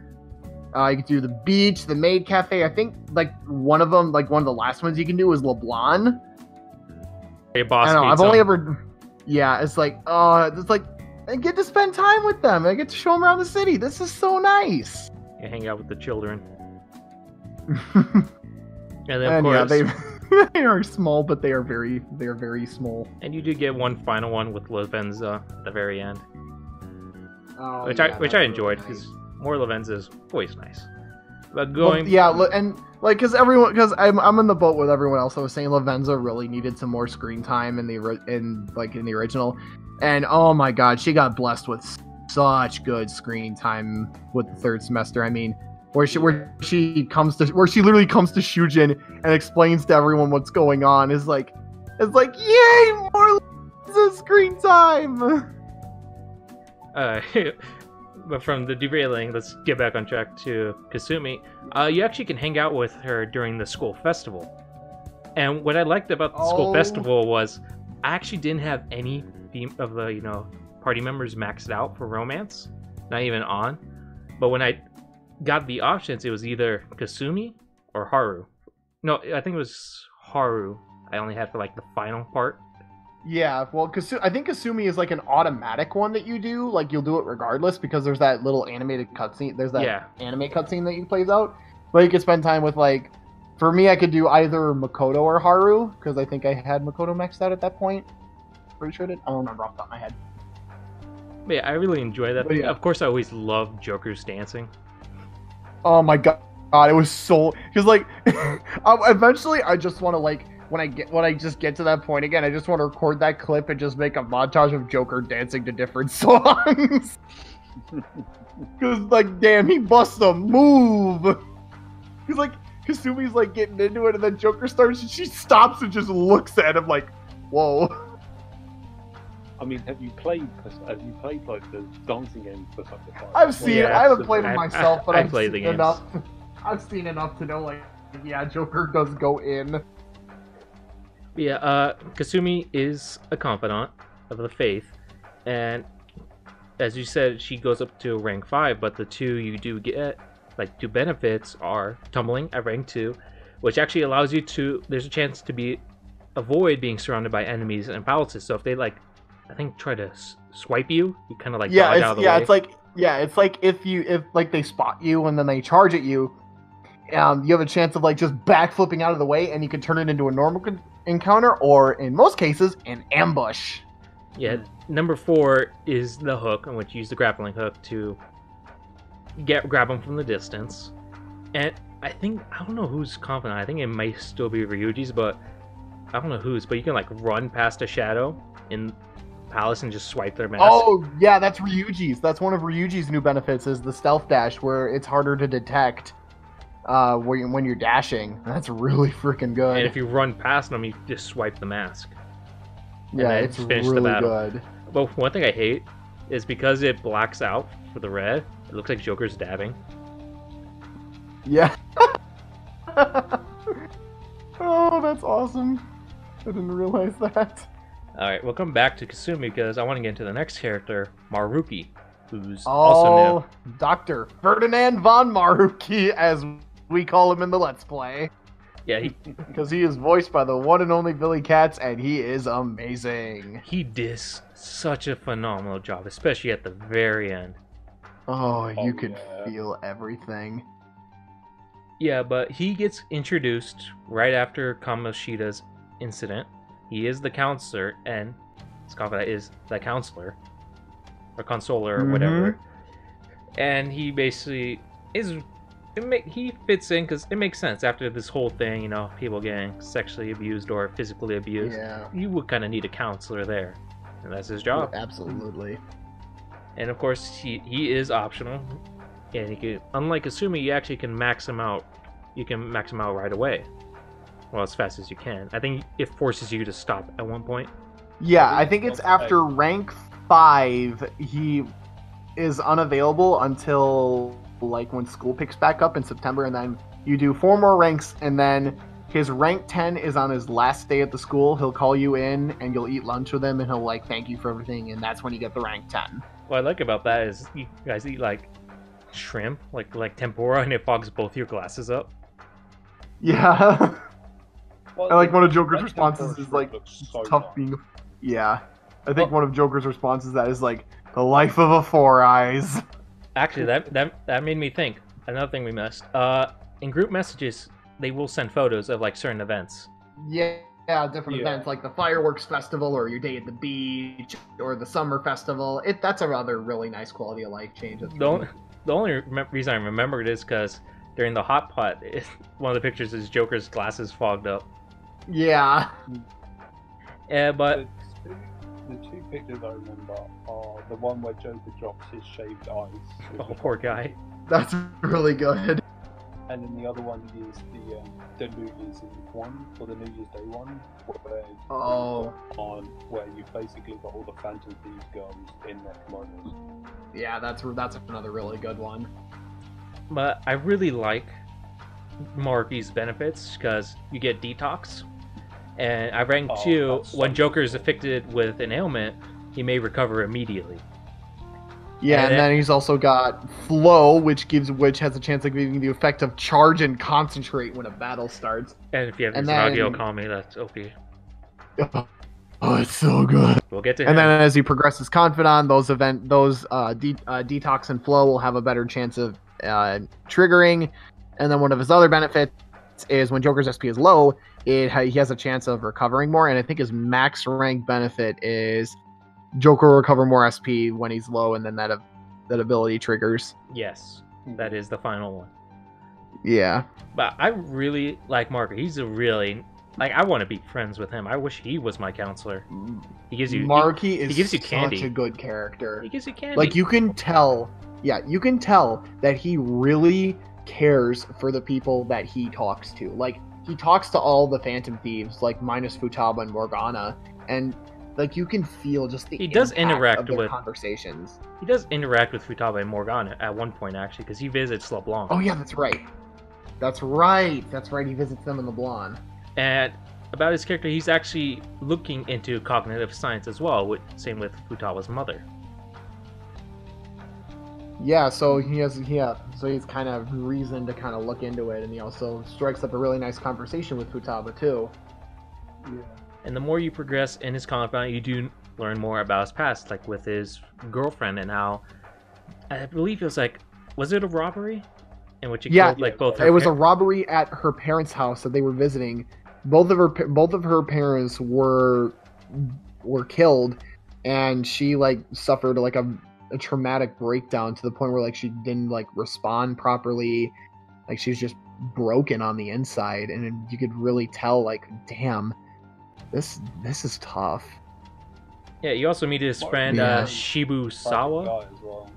When you go through the palace, you actually get to see 3 videos of basically traumatic events from his past.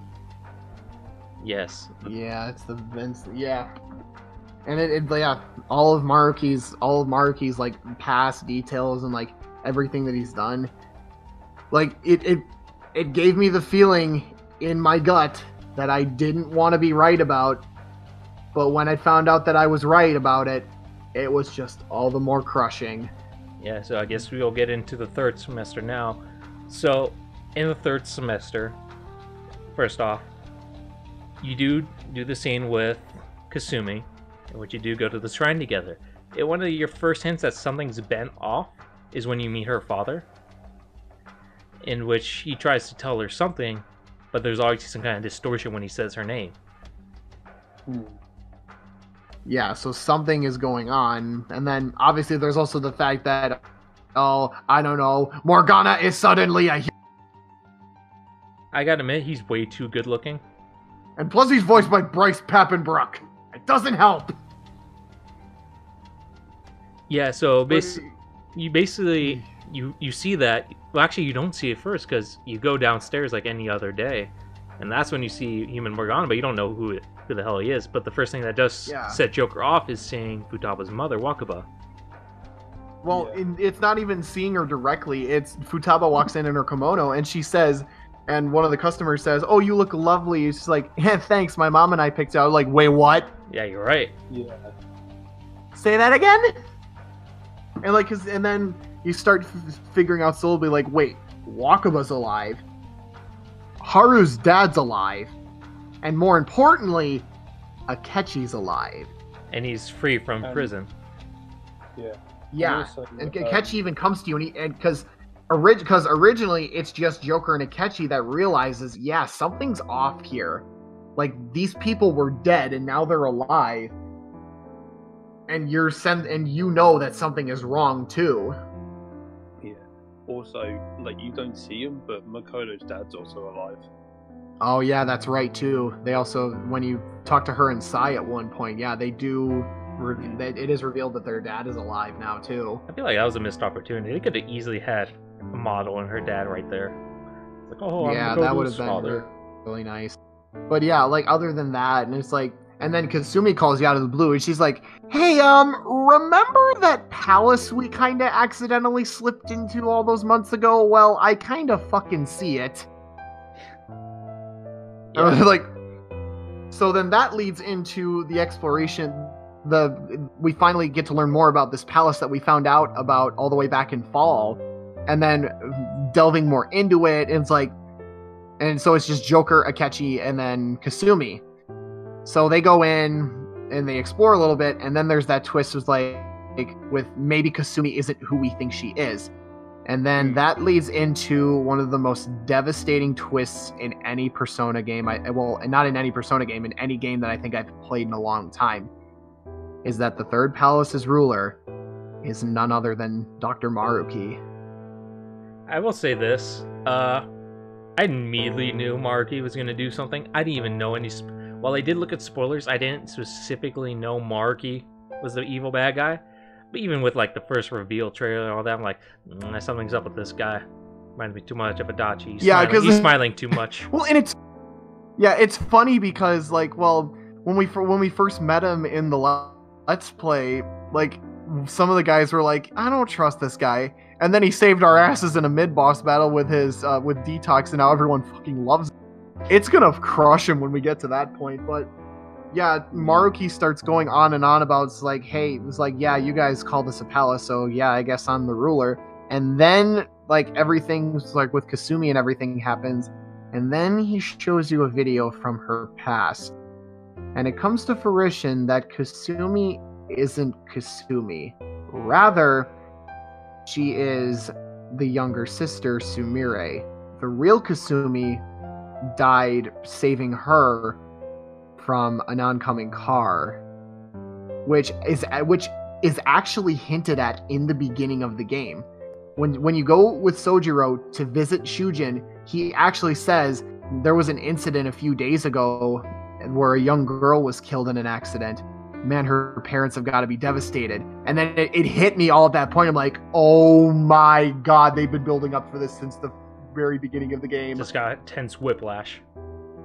It was just so, like, seeing that cutscene and then, like, her spirit of rebellion just fade, and then the ribbon just fall out of her hair, and then it falls down. It's like, oh my god. It was a great reveal, and they even it was such a good reveal. I gotta say, I was surprised to see all that blood on the street when they pan out. I wasn't expecting them to actually show the body. Well, no, I wasn't expecting it either. I thought it was just gonna, like, be the blood just kind of coming in, but no, they actually showed the body. I'm like, oh my god. And then you see the body, and then it shows the blood. I'm like, oh my god, they're actually. I know it's a rated M game, but it's like. But this is a whole other level.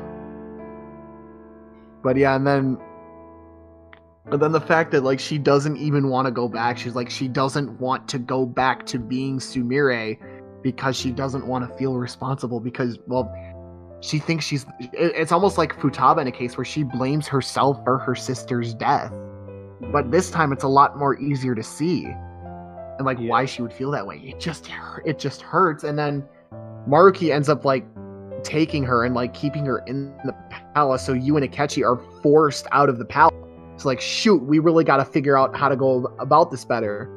So then it leads into figuring out like where your teammates are and like what's going on with like their new lives in this, because the premise is that Maruki has the power to alter reality itself. So each of the team is living in their ideal life, like the best possible life in this reality, free of suffering, free of hardships, just the best possible outcome. And it's over the course of the next week that you figure out like this is what each team member, this is what everyone wants in their ideal world. And it's not an illusion either, because those dead people are actually back to life. They aren't some kind of illusion. It's not an illusion, but it is reality. It's a reality he's creating. Yeah, reality itself has been warped. And of course, this all transpires because of the defeat of Yaldabaoth. Because all this stuff happens immediately after Yaldabaoth is defeated. Yep, and you can even see it because the first change of this new altered reality is Akechi being alive. He turns himself in.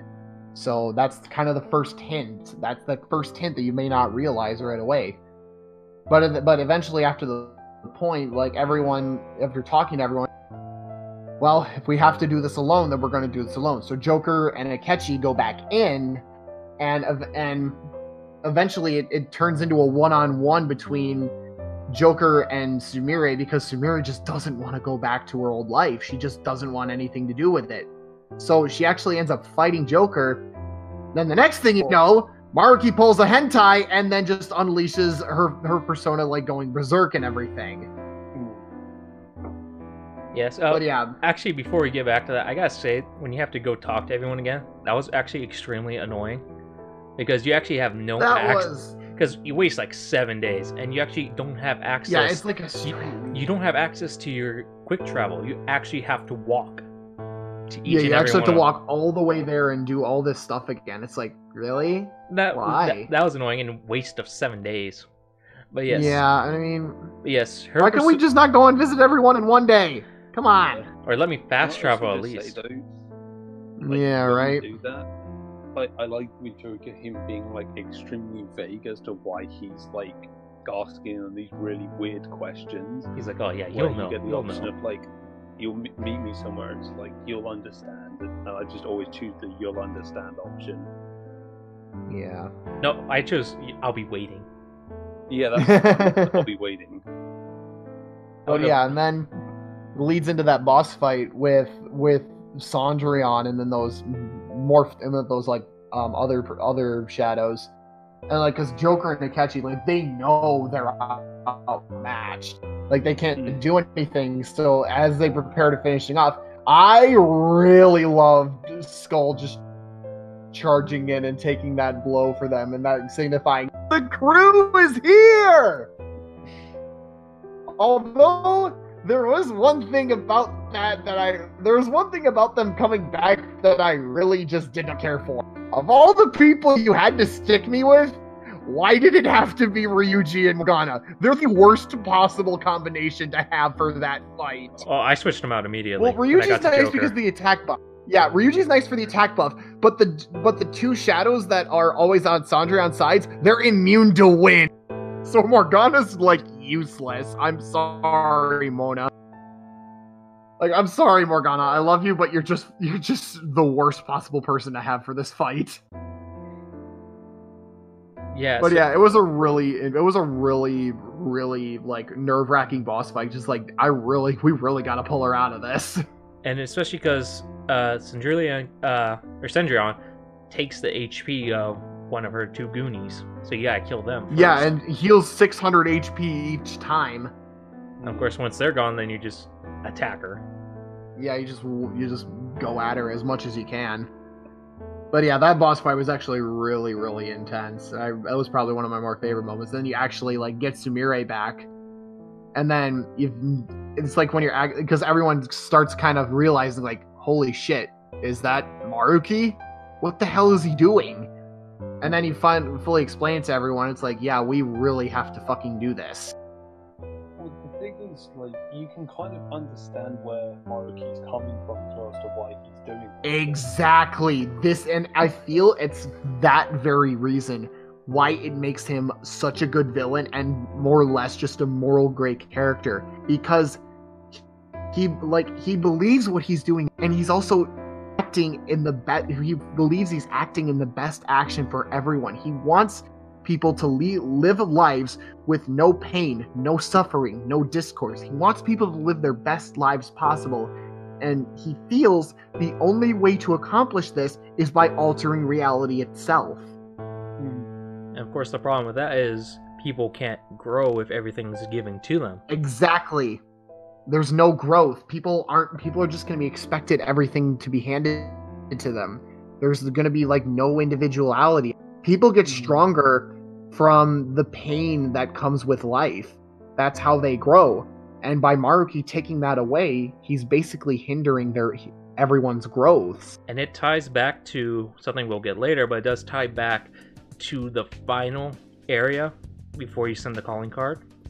It does tie back to what we were just talking about right now of control and all that. Because essentially his goal now is to become the new Yaldabaoth. He's going to be the new god of control. Exactly. And I'll explain Yaldabaoth a little bit later on what his goal was and what his connections were. But yes, you do that. You actually free Kasumi. Well, now Sumire will finally accept that she can't be Kasumi. She has to be Sumire. And she finally accepts that, and Maruki pretty much lets her go. And it's like, if you guys want to do this, we'll do this. Here's when I'll exact my plan. You have until then to decide whether you're gonna fight me or join me. But yeah, it's really, and then like just kind of going through the motions for a while, and then deciding like, yeah, we're gonna go back in, we're gonna do this. And the next time you re-enter the palace, Sumire's out in front waiting for you. She's like, yeah, I want to join you guys in doing that. She ties her hair back up and then clothes change and everything. So like, okay, I guess we're going to add you to the team. And then that's when she finally gets her Phantom Thief codename. And honestly, it's the perfect one. Her Phantom Thief codename ends up being Violet, which is Sumire in English, because Sumire means violet in Japanese. So it's really fitting of her, and I really like it. It's really nice and everything. And then once you delve a little bit more into the palace, that's when she has her true awakening. She's like, yes, I'm done running from my past. The weak-willed Sumire is gone. I'm going to live as the strong-willed one that led forward. So Cendrillon fully awakens. And then after that fight, that's when the final 5 ranks of the Faith Confidant become unlocked. Yes. And then from there, you can play the game like any prep time before. You get 1 whole month, which I'm a little disappointed by. That it's only I really wish there was more time. I really wish there was more time to do stuff. It's a tad disappointing, but then again, it is very easy to complete, because Maruki's Palace is divided up into, how I see it, 3 days.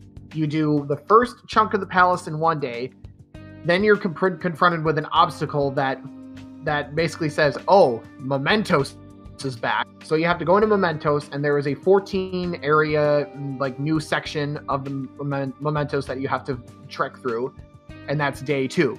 Day 3, it could be considered the rest of the palace leading up to the route to the treasure. Yes. But yeah, I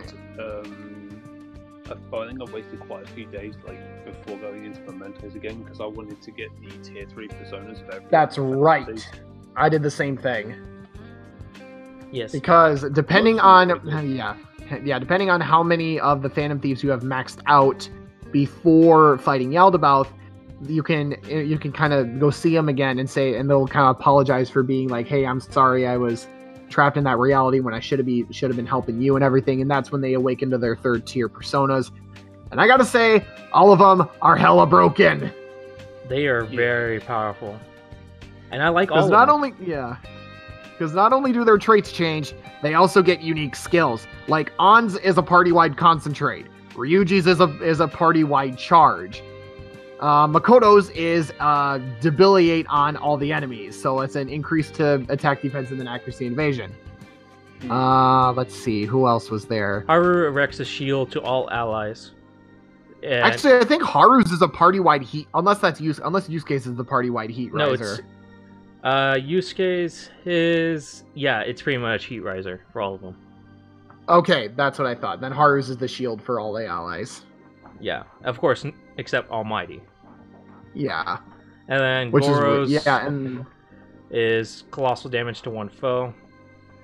And then it's Sumeria's is severe it's damage almighty. to Colossal almighty to one foe, and then it increases damage if the opponent is downed. Yes. So that's really freaking good. Yes, after you infiltrate the palace for the first time, Sumeria's Awakening happenings, you can go visit each one of your maxed out party members and get the ultimate persona. And I'm going to be teasing this for a little bit for a later segment because I don't know why or what possessed him to do this, but to lock Joker's ultimate persona behind DLC. Because Raoul looks so fucking cool. Why is he DLC? I've seen game. It's so dumb. It's like, why is this DLC, guys? Come on, total missed opportunity. Again, we'll get more into Well, I DLC later, but My guess is dumb. that it has something to do with the fact that you actually confuse Setanile in the third semester, but it's one of the hardest fusions to do because it requires 3 ultimate fusions for different arcana, and they're all advanced fusions to boot. I feel like it could have been Yeah. some story thing, because Setanile physical and Setanile gameplay are very different. Exactly. Because obviously the Persona I've version of looked Set- at yeah. Persona version of I've looked at Setanile Setanile isn't. skills. He's not giant Fucking bro. compared to the story version. Yeah, exactly. But yes, Exactly. Morgana's Ultra Persona is Diego. Ryuji's is William. And is Celestine or Celestial. I don't know how to pronounce it. Yusuke's I think is it's Celestine. Celestine. All right. Yusuke is Yeah. Rokichi. Makoto is Agnes. Futaba is Al Azif. Haru's is Lucy. Goro's is Hereward. And then Yeah, Sumeria's Hereward. I think Sumeria's is Ella. Ella. I gotta say, Yeah, and all of I like the all way. of them look so good. While I do like Ella, I hate that she's facing backwards. But I get it because I think it's supposed to be like a bride throwing the bouquet. Yeah, almost, or like the masquerade. That's because that's what the unique third tier skill is for Sumeri is masquerade, which is colossal physical to one foe 2 times. Yes, please. Yeah, but I'm glad that they brought back the third tier personas. My they're so only good. disappointment is during the third tier's awakenings, it's not fully voice acted. Yeah, Oh, that's yeah. a little Kind of wish it was. I'm like, come on, this is a really big moment.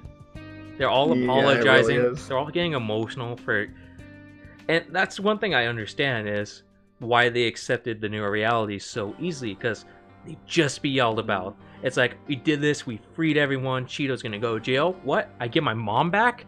Whoa, what a bonus! Yeah, right? Yeah. It's hard not to pass by such great stuff. Because if you do something great and then you also get like a little bit extra, you're gonna be like, you're not gonna question it. It's like, oh, I won the marathon. Now I get a hot tub. Whoa. Yeah. I think if you go back to what we were talking about with Raoul, I think if obviously being DLC it's annoying, but what they could have done is if you got the tier 3 personas with all the members of the Phantom Thieves, then that's how you get Raoul. That would have been good. That would have been really nice. It was kind of like one last bonus.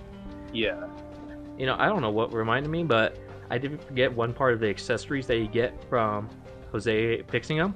You actually get an additional skill once equipped to someone else. Yeah, the skill does change. The skill changes to reflect kind of like what the boss is. Like for Kamoshida's, it's Champion Cup, so you heal HP, and then you also get an attack. Madarame's is like Brush Vanity or Vanity Brush or something like that. But yeah, absorb. I think it like nullifies weakness normally, but then it also like has another added effect that I don't remember off the top of my head.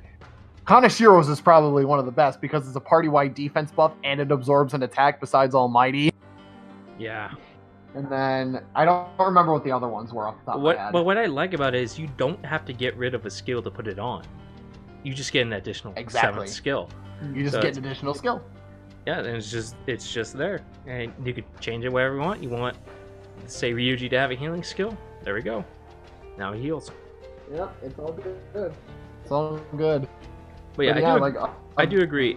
I think getting Raoul should have been you had to get everyone else's persona, ultimate persona. Then maybe Lavenza's like, hey, you know that, or you just kind of have a scene by yourself while you're in the bed, and it's like, yeah, I did this with everyone. Then your personas fuse. Yeah, that would have been really nice. And I think, let's just say you have all your personas already filled. Maybe he just kind of gets sent to the compendium, and if you have free time, sacrifice your persona to get rid of a space. You can get him back. Maybe like get him back for free, like you do with the DLC. Yeah, exactly. And actually, I really want to double check something really while we're talking about this because I remember saying like the fusion requirements for State Denial were like really tough, but like his skill list is really good. Like it's top tier. Like let's see, starts with Riot Gun, gets the heavy to all foes, severe almighty to all foe, surviving instant death attack, and then there's one magic damage plus 50%, and then severe almighty to one foe, heat riser, and then it's so good. But in order to fuse them, it's ridiculous because I was thinking you need 4 ultimate fusions. So you need Arsene, Anzu, Ishtar, Satan, Lucifer, and Michael. It's a very tough requirement to fill, but one of these days I'm gonna try and do it. I want to try and do it because it sounds too good to pass up. You're gonna need a lot of money. Do it in, but yeah, right. And he was really good. Yeah. Like, in the original Persona 5, I managed to do it, but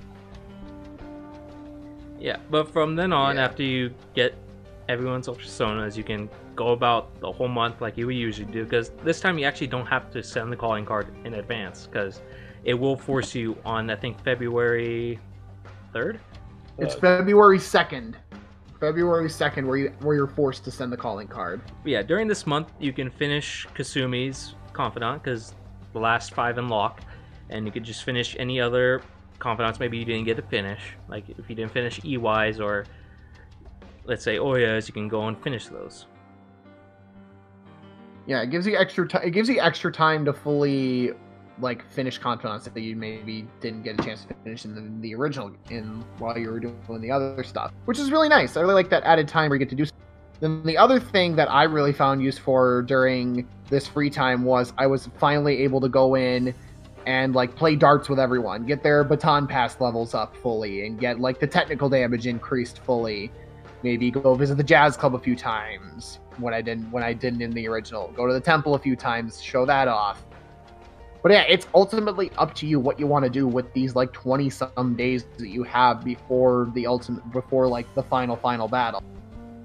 Yes, but before we touch on the final battle, I think we need to talk about the final area of Maruki's Palace because good God. Well, actually, let's talk about the palace as a whole because it's kind of like the palace as a whole, absolutely. Because the starting area kind of looks like an institution almost, in which kind of like a university of some kind. Yeah, patients get checked in, and tell them the problems, and it's like, okay, answer these questions, go up to the next room. And I like the little segment where you have to think like Maruki. It's like, what would Maruki choose in this situation? Yeah, what would he do? I got 1 out of 3. I got the last one right. That was it. Wait, you got the last one right? Yeah, I got the last one right. I didn't get the others right. Dang. I got the first 2 right, but not the last one. I got the middle one right. Yeah, I got the last one because he's like, oh, this happened because of this. I'm like, oh yeah, easy. He would do it to change people's hearts. Yeah, right. And then I think the next phase is like, go to like some kind of flower garden. Yeah, no, it's basically implied. It's like the Garden of Eden is what that last area is, because like there's so many flower gardens and like there's people ascending into like their best lives, so like heaven more or less. And speaking of that, it just gave me like vibes of Persona 4 heaven, and I was like, what the fuck? Yes, and But like, talking about yeah, and then yeah, the other thing that I would really like to bring up in regards to Maruki's Palace is the palace theme itself. Gentle Madman is such a good track for a palace. The piano is haunting, but it's also soothing. Just everything else, like the subtle hints of choir here and there, it's so mesmerizing. I love it so much. And it also really sets home when you start tracking down the will seeds. Because when you start taking the will seeds, like, it kind of reflects on the theme of each palace. Like Lust, Madarame's was vanity, Sai's was jealousy. For Maruki's, it's sorrow, and that just really hits home. It was like everything. He's like, oh man. Yeah, before I actually talk about the Garden of Eden, we briefly touched it earlier, but there's, I think, 3 tapes that you get to watch. Yes. Yeah. There are 3 tapes that kind of detail events that led up to like Maruki choosing the course of action that he did.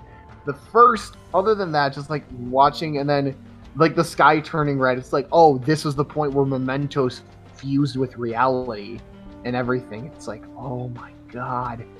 Everything's coming to fruition, and everything had to fall just perfectly because like everything that he stated and everything, it's like you put the pieces together and you find out that Maruki also has the power of Persona. And it was because of mementos fusing with the like Shibuya that Maruki was actually able to fully awaken to his persona. And it's like almost like, oh my god, everything worked out just absolutely perfectly for him. There's no other way. It was great, and it did make a lot of sense of why he wasn't able to contact him earlier. Because obviously he never went into Mementos or a palace, so he never really got to form that contract until that moment. Exactly. Yeah. And it is a little scary knowing that even though he didn't fully awaken to a persona, it was able to still at least change reality just a little bit with Sumire. Yeah, that's right. Because one of the other tapes, because one of the other tapes was, well, I think there's actually 4 tapes now that I think about it. Because I think it was the 3rd one where it fully shows like he had a session with Sumire, because while she was Kasumi, she mentions like, oh, I knew I was going to him before he came to Shujin. And then you see that session, and like he altered her cognition to the point where she believed that she was Kasumi and that Sumire was the one that had died. And it's like, oh my god, it all makes sense now. And even though people will call her Sumire, in her mind and to I guess everyone else around her, it is she hears Kasumi. That's all she hears. Yeah, and it's powerful enough in which you can even alter like an ID, because when Joker finds it does say Kasumi. Yeah, it's so powerful. Again, he even awakened his persona yet. His persona's just like, here's a little bit of power. Yeah, exactly. It's so amazing. Just like the sheer amount of power that he has at his disposal. It's like he didn't even, like I said, didn't even fully awaken, and he was able to alter the cognition of 2 different people. And that's terrifying. It is extremely terrifying. And I actually want to talk about what his persona is. It is Azathoth. And I'm reading this from the wiki. Azathoth is an outer god in Lovecraft's Cthulhu mythos. It is almost said to be too horrible to even be described.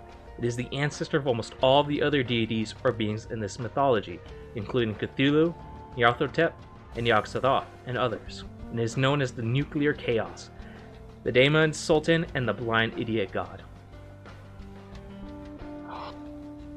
And now hearing that, it just drives home the point, like, holy shit. And it's weird because the amount of power. It's known as the Nuclear Chaos because in SMT it's chaos versus law. That's the whole thing. And even though it's the chaos, it technically falls into law the way Maruki is using it. Yeah, because exactly. I want to go back to talking about why his final area looked like Eden. Because I read up that Yaldabaoth originally was the god who controlled Eden. He's the one who created mankind. And it's because the devil giving Adam and Eve the fruit that allowed him to break free from Yaldabaoth's control. Because Yaldabaoth essentially made him, and it's like, okay, you get everything you want, but you have to listen to me. Don't listen to anything else. But of course, following that prevented their growth.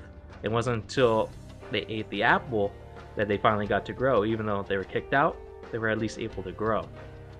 And this is kind of the same that's happening with Maruki. He's trying to become the new god of control. He's like, don't think, just accept. There's no need to do anything. You don't need to grow. Just listen to me. I'll take care of everything. Everything will be done for you. And where does that leave? That does not leave the option for growth. And that's what SMT that's what SMT is all about. Sure, chaos, it's freedom, but of course, what they do with that freedom is up to them. Well, with law, everything's done for you, everything's peaceful, but there's no chance for you to grow as an individual or for society to grow farther than it needs to be. Exactly.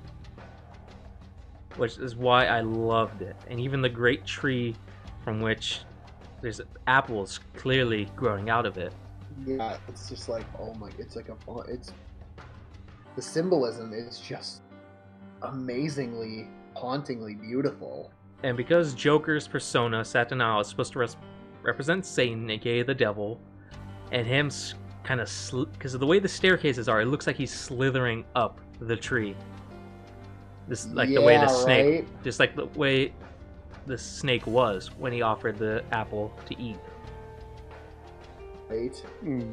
But of course, before all that, before you climb, you have to send the calling card, and they know that he's just not going to accept it any extreme way. So you have to wait for him to contact you, and on the day before he contacts you, he's like, "Hey, I'm right outside the block." And you go. He's like, "Can we talk?" And you go down and you talk with him, and he's trying one more last opportunity to make a deal with you. It's like, everyone's happy here. We don't have to fight. Just, accept my bargain, and, you can have the life you've always wanted. All your friends can be happy. And, of course, he calls out Goro because he knows Goro is there. Yeah, and then he basically tells Joker, the only reason Goro is here is because of you. If you defeat me and get rid of this reality, he goes too. Yeah, and that's really just drives home. And well, Akechi he doesn't care. He doesn't want to be tied down by anything. So he's just like, you better not be going soft on me. We need to end this now. And it's so good the way Joker gives him the calling card, because Marcus is already standing up ready to leave, and he just tosses the card to him. And Marcus is like, he's like, thanks. And he's like, I guess I needed this. And then, right there and then is when his level goes all the way up. There's clearly no malice. Yeah, there's no malice when he gets it. He's just like, so we're doing this. All right. Yeah, he's like, so this is the path you've chosen. And then, of course, you have your little one-on-one with Goro. If you've gotten everything right, he evolves to his third-tier persona. Yeah, he gets his third-tier awakening. Yep, and then you consult your team one last time and say, we got, this is it. We need to defy him. We need to defy this one last time. We need to show him that we need to stand on our own 2 feet, start the infiltration, and you are greeted with a song that rivals Life Will Change like no other. Seriously, I believe is so effing good. It is a fantastic track with lyrics that match Life Will Change in its themes. I believe matches pretty much everything. I think it's mostly from the protagonist's point of view compared to that final song. Exactly. Exactly. It's so fitting for the lead up to the final interaction. It's so good. I mean, hell, and it's just the opening lyrics. It's time to unveil the hype you've been waiting for. It's like, oh, yup, we're doing this. We're f***ing doing this. Yeah, and then from there, you climb up from the tree where you greet Maruki. And that's when all of you have your again, he's trying one more time to convince you. But you decide that your will's already set, and you will fight. And his fight is... I wouldn't say it's as difficult as Yaldabaoth, because at this point in the story, I was at level 99 with everyone. Because even when I fought Yaldabaoth, I was like 75. Yeah, I was around that level too. It was just like the fight. The fight itself, I don't think it was meant to be overly difficult. I think it was just the overall message and just the sheer power of this, like everything going on in that fight. I mean, even like when he summons his persona to this battlefield, like the way he like hauntingly says, "I believe you called forth your power like this persona." Oh, just that was chilling. It sent chills down my spine. I'm like, oh my god. And then what's even better is throughout the course of that fight, he appeals to each of the party members that you have out at the moment, like saying just like, hey, you shouldn't give up on this dream, like I can make it come true. And then the party members firing back with, I'm gonna find my own dream, I'm doing this on my own. You see, the party members I had at the time were, you know, Sumire, Makoto, and Haru. And just hearing him plead to each one of them was like, Makoto, you can have your dad back, everything, you can have a great relationship with your sister. And he's just like, yeah, forget it.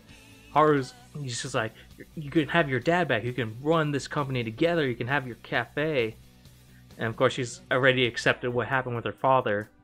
And then he goes to Sumire, which that was a strong one. He's like, you had everything, so strong. You can go back to being Sumire.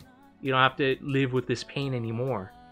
But of course, she shows her growth. Yeah.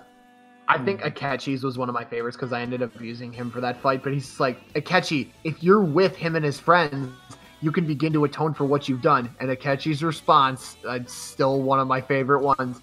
I'm getting real tired of all this high and mighty pretentious bullshit. It's like, I expect nothing less out of you, Akechi. Nothing less. Please never change. It's a great fight. And it's not too tough. And one thing I hated that I did during my first playthrough, or my first version of the fight, because I stayed right before the fight and I did it a second time. One of my greatest things I hated doing, that I regret doing, was using Izanagi no Okami for that fight. That made it way too easy, because he does summon tentacles to help protect them. Because you can't actually attack... You can attack Maruki, but his persona heals him. You have to attack the persona. And using Myriad Truths completely wipes away all the tentacles. One thing I did notice with Myriad Truths is it actually didn't do really a lot of damage to the persona. No. It really didn't do too much. But other attacks, like a full-blown nuke from, you know, Makoto and a one-shot kill from Haru really did a lot of damage. Yeah, I think it's like after you get rid of all the tentacles, then yeah, that's when that's when you can start doing the real damage to it. Yeah, it's a great fight. I really love it. Yeah, and it was really. Of course, when I did it without Izanagi Okami, it became a little bit more difficult, but not too much. Yeah, my main persona for that fight. My main personas for that fight were Vishnu and Koryu. Both of those guys carried hard.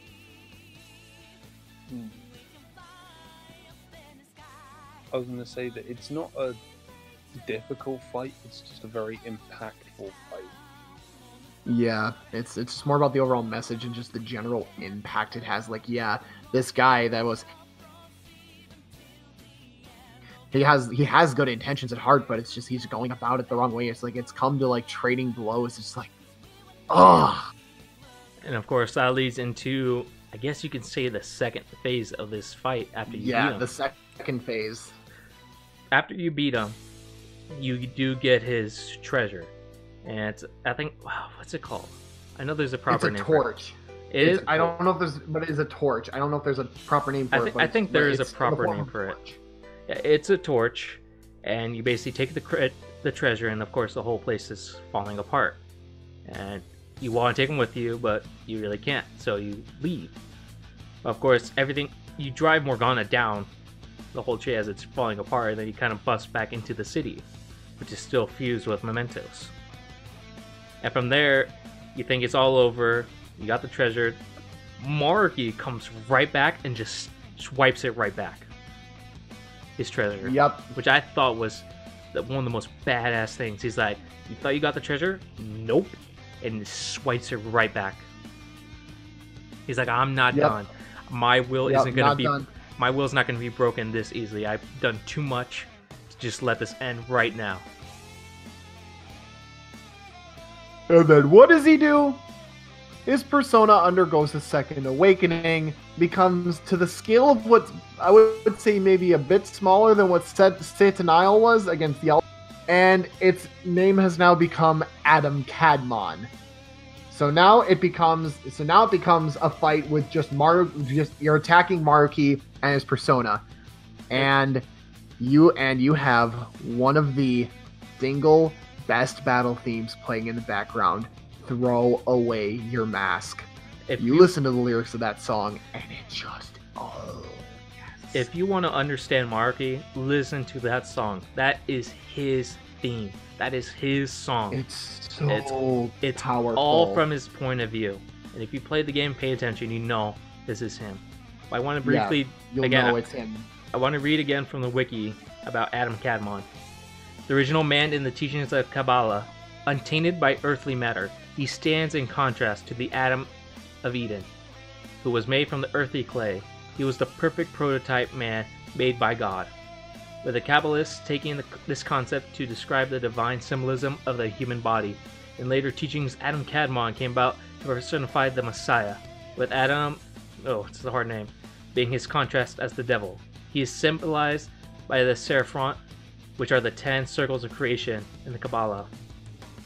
So basically, he's almost the perfect being. He's the perfect prototype. He's almost the perfect being, perfect prototype. He is the one that will listen without question and won't be swayed.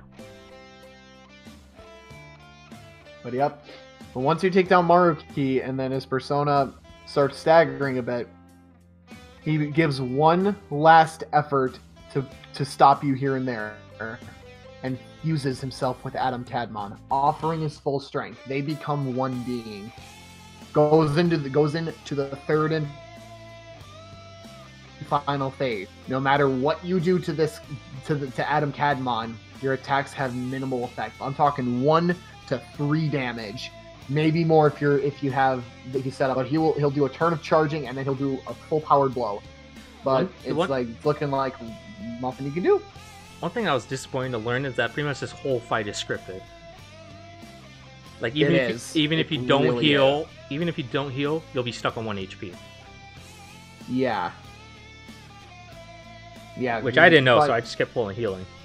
Yeah, same here. I just kept guarding and healing whenever I had the chance. Okay.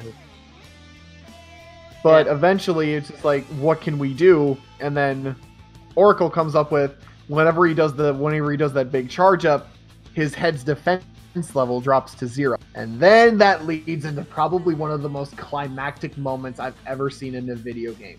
You get the rest of the Phantom Thieves holding back his fist with their raw power, with just their power of their personas. Each of them gives like this really inspirational line. Akechi's is my favorite because he literally just tells Joker to do his damn job.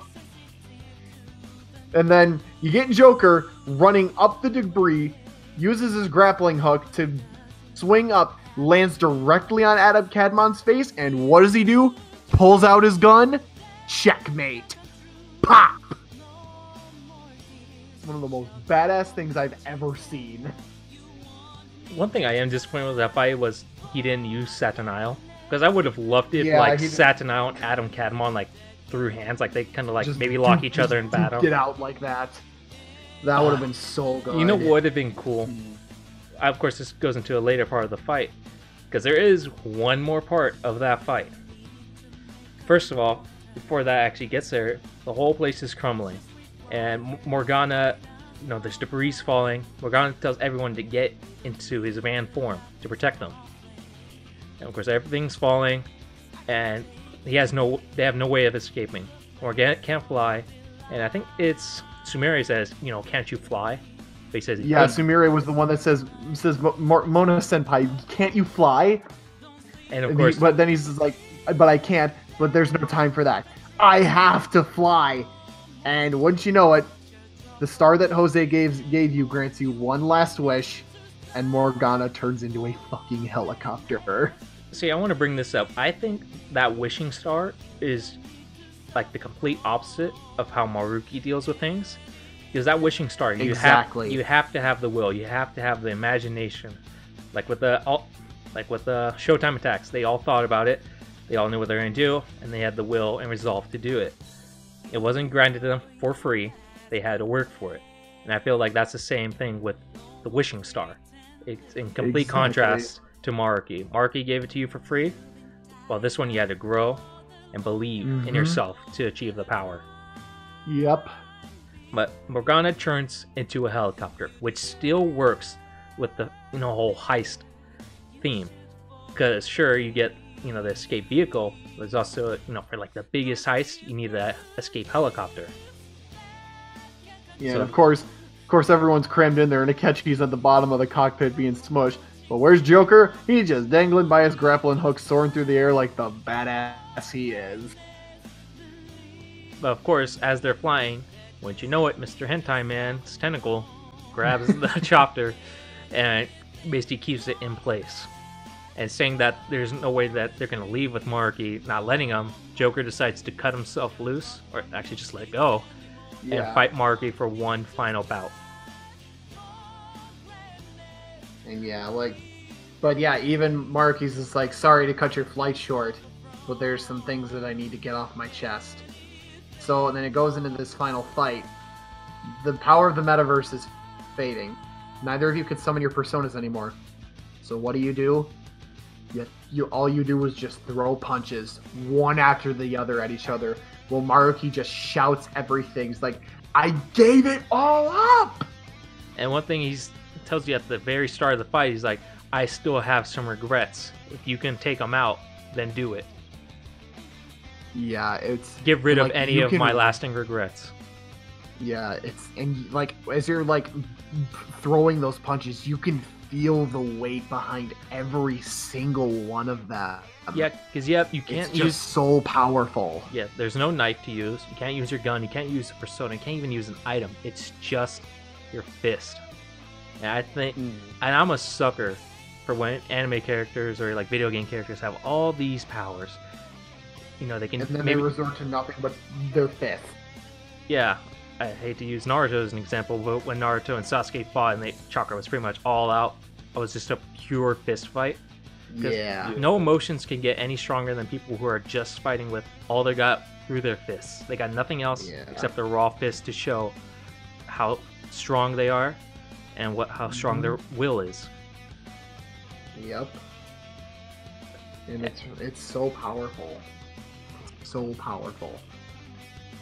Of course, eventually, Maruki loses that fight, and as the whole place starts to crumble, he almost falls to his death. But Joker, at the last second, grabs his arm and saves him. And he's like, "Why'd you save me? I did all this. Why save me?" And it's a strong moment to show the bond that Maruki and the Joker has. It's really strong. It shows that all that time that they spent together wasn't for nothing. A bond was formed. Isn't good versus evil. It's just a guy trying to set the other on the right path. To show him that this isn't the way to go about things, and that there is redemption. No one's gonna hate you for trying to do the right thing. Exactly. And I think that's what made this fight maybe one of the best, the best in the series. Yeah. Not because of its difficulty, not because of the strategy you have to use. It's just the emotions that you feel throughout the fight, the weight behind it. It's not like... Because here's the thing. If they lose, nothing bad happens. They just get what they need. There's no bad ending in this version of Royal. There is no bad ending. It's right. That's why I love this thing. Well, I can't say this experience is worth the $60. I will, if I could forget one thing, it'd be this moment so I can relive it again. Yeah. Oh my god, yeah, for the first time. So powerful. And then you get out of the palace, and Joker isn't there. And then you realize Maruku's reality basically just came apart. Like, it doesn't exist anymore. So Akechi was never there to bail him out. So Joker's now stuck in prison. And then Sumire picks up that little piece of paper that came out with them. And then upon closer inspection, it's an article detailing, like, giving the details about what happened to Maruki's girlfriend when she was attacked. And then it hits you. That was the source of his disordered desires. And they're like, oh, fuck! One thing even though it was an emotional scene, one thing I did find funny is when they were asking, where's Morgan? Where's Morgan? And then the soldier's like, oh, the cat's outside. And they get mad because it's like, yeah, well, I'm really tired. Well, yeah, I'm really tired of this cliche. Where they always think Futama's like, recycled gag. Yeah, Futama's like, recycled gags are the worst. Yeah, because Maruki's plans never came to fruition, everything pretty much went the exact same as it did in vanilla Persona 5.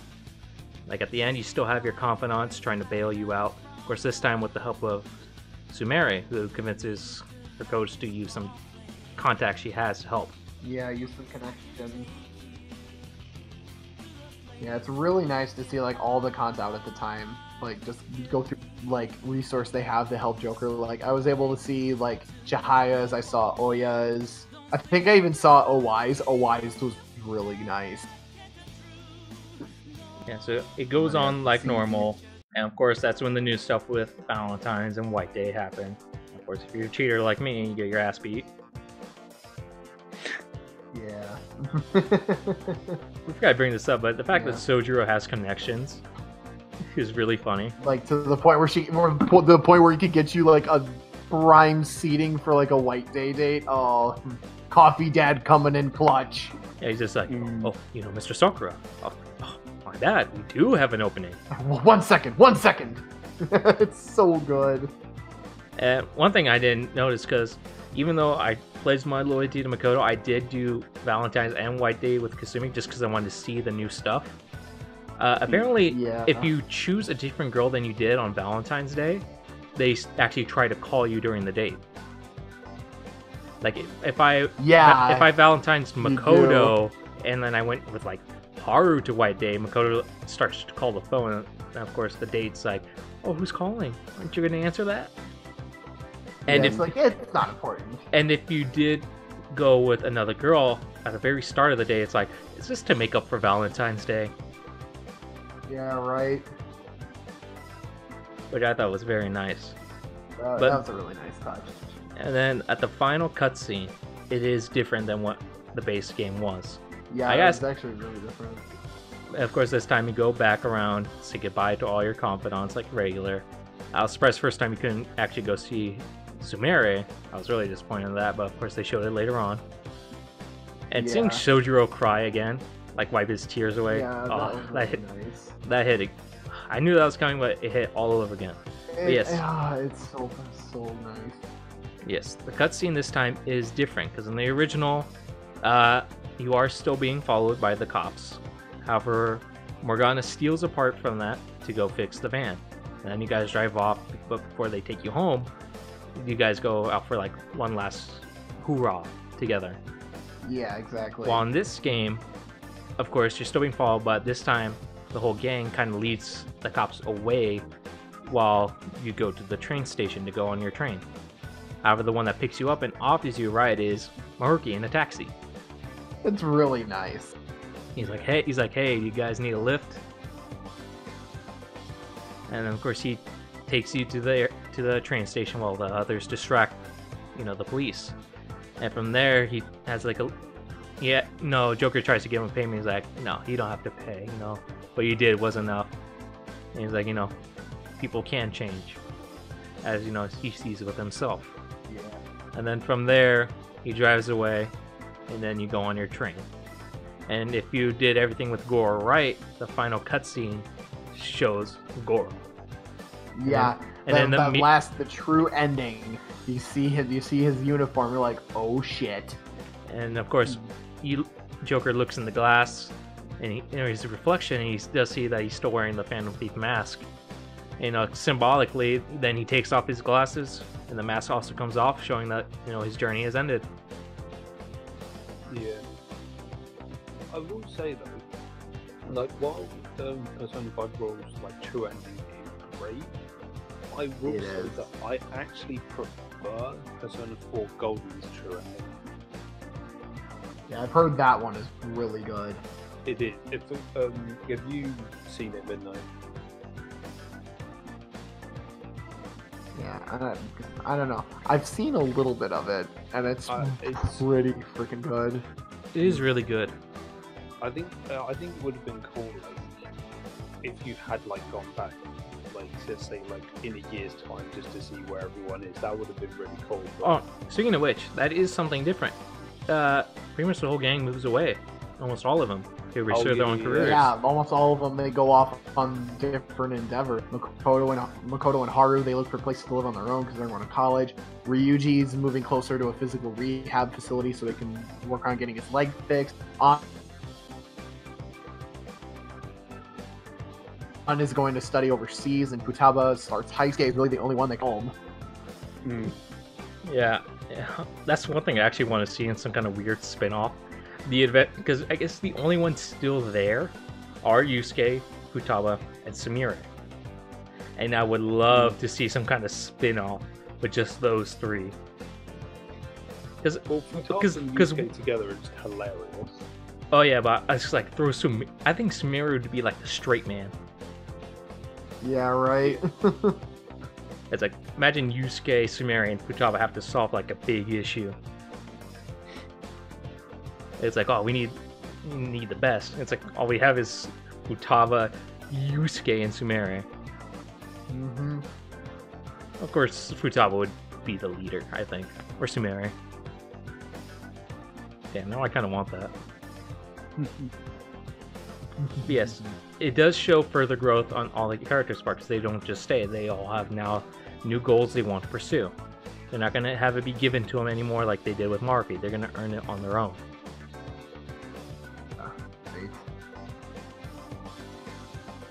And I guess this will be the final segment is DLC and how Atlas continues to suck ass when it comes to DLC. Yeah. For starters, the one that boggles my mind is Sumire's $15 DLC costumes that you only use for a month, maybe 4 times in total. That's why I said there should have been another month.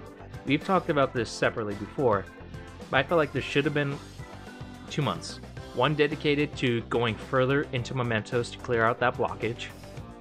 And then, of course, the second month we focused on Marky and his stuff. Because Mementos was just like, yeah, go there, go up 15 floors, do that. You don't have to come back here except for like a few more missions. Right. Which I felt like was a waste. Really kind of was. I mean, and I think, and there's also the other fact that I've seen like footage of Akechi and the Sumire in earlier levels, so I'm pretty sure like you do New Game Plus, you can get them early, and I think that's kind of like where the value for that is. But seriously, this should have just been available from the start. Or Kasumi be available at like Shido's Palace. A lot earlier, yeah. So either give another month or have her start early. But the fact that she gets nothing free, no free costumes or anything. Yeah, nothing. It's all you have to pay for them. And again, back, with Raul, he was DLC. You had to pay for him. And of course, some of the DLC is outright broken. Like, we talked about this, but Izanagi no Akami Pikoro is probably the best persona in that game. Easily. Because you give him, if you do a right setup with him, make sure all of his attacks are like 50% damage, doesn't cost as much SP, concentrate. Myriad Truce can beat anything. It made that final part with like the first part with Marky super easy. It made the Reaper fight take literally 2 turns, one to power up, and then just Myriad Truce, and bam, he's gone. Whew. Izanagi no Okami Picro is the definition of pay to win. Yeah. Right. I picked him up for the Akuma fight and just didn't get rid of him because I was like, I just need him. Yeah, Just Like, use him in tough situations, and then that's it. yeah. I'm pretty sure people have said this to death, but yes, the DLC price bundled together is the same exact price as the game. Yup. No, that's just horrible. And then some of the challenge battles, I'm pretty sure like 90% of them are locked behind the DLC. And it's like, clearly, they advertised this as something new. I was like, yeah, it's new, behind DLC. And I love the fight against the P3 and P4 protagonists. Those were awesome. Because you can't just, while you can just, again, Mariette's truth them to death, you don't get as many points for doing that. The goal is not about, while you do have to beat them, the goal is racking up these points by doing specific things. So that's what makes it a challenge battle. You want to get the highest points. It's not a matter of, can I beat this guy in so-and-so turns? It's, can I do this in that amount of turns that's needed for the point boost, as well as meeting all these other point requirements. Yep. I guess Pretty much. I guess just a quick question. Do you guys think this was worth $60? Honestly, yeah. I feel like it was well worth $60. A lot, like a lot of the quality of life changes, dungeon changes, the combat changes, the fact we got new content. I would dare say, yeah, it's well warranted full price. Yeah, I agree with Farah. It's well worth because the stuff that kind of the nitpicks that you could have with the original game were kind of like adjusted in Royal, which makes it a much smoother game. Obviously, there are still nitpicks because we blind them out, but with the game, but the major ones that you had with the original game are taken out and just improved. And they also added new stuff into the fights for the boss fights and dungeons, so it's not like the same game. You're not paying like $60 for like the same game. So I'm a little bit on the fence. Like, I like the new stuff. I'm like, again, most of the good chunk of the game is still the same, with just some quality of life changes. So that's why I'm a little bit 50-50 on it. But I still enjoy it. If you haven't played Persona 5, as cheap as the base game is, go get Royal. It's definitely the definitive edition. I don't know. I know Scramble's out in Japan. I don't know if they address Royal. There's rumors about it getting a Western release, which I really hope it does because it looks so much fun. The rumors I've heard were that it is after Royal, kind of the way like Ultimax was with Golden. Yeah. Because Golden came out around the same time as Base Arena, so of course they couldn't mention it. But in Ultimax, they're like, "Oh yeah, Marie's here too." Yeah. So I feel like that might be the case. Because I really hope it is. I'm pretty sure they can easily explain why like Sumere isn't there. It's like, oh, she's at a practice at some kind of meet, maybe back in Hawaii. Like some kind of training. Yeah, and again, it ended almost the exact same way as base Vanilla 5, so they can get away with that. They don't have to mention Maruki. There's no need to. Sure, they can maybe offhandedly say it, but there's really no need to. And I really do hope that it does come to the West, because I want to see more of Sophia. Yeah, she looks adorable. I also want to see more of Zenichi too. Yeah. At this point, if you include Goro, and this is excluding strikers right now, they are tied. The Persona 5 cast is tied with the Persona 3 cast for the most party members, if you include Shinji alive. Dang, you right. Like they have the almost exact number. So yeah, that was our discussion about Persona 5 Royal.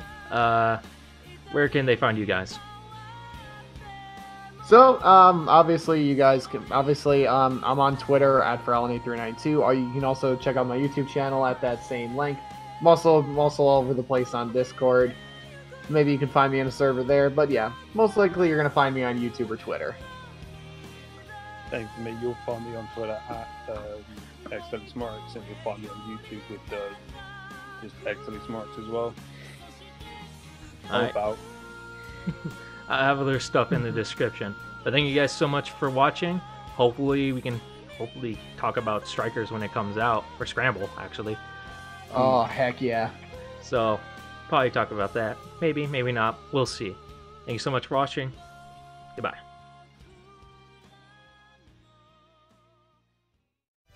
将来の夢の何に書いたあの頃の俺から何年経った現実と理想の狭間に出が情熱の炎も消えかかったそうまたちょっと待った勝負はこれからさえはった諦めた事件でゲームオーバー現状をこの手で切り開こうか覚えていますか昔は確かかすかな希望に全力を出した明日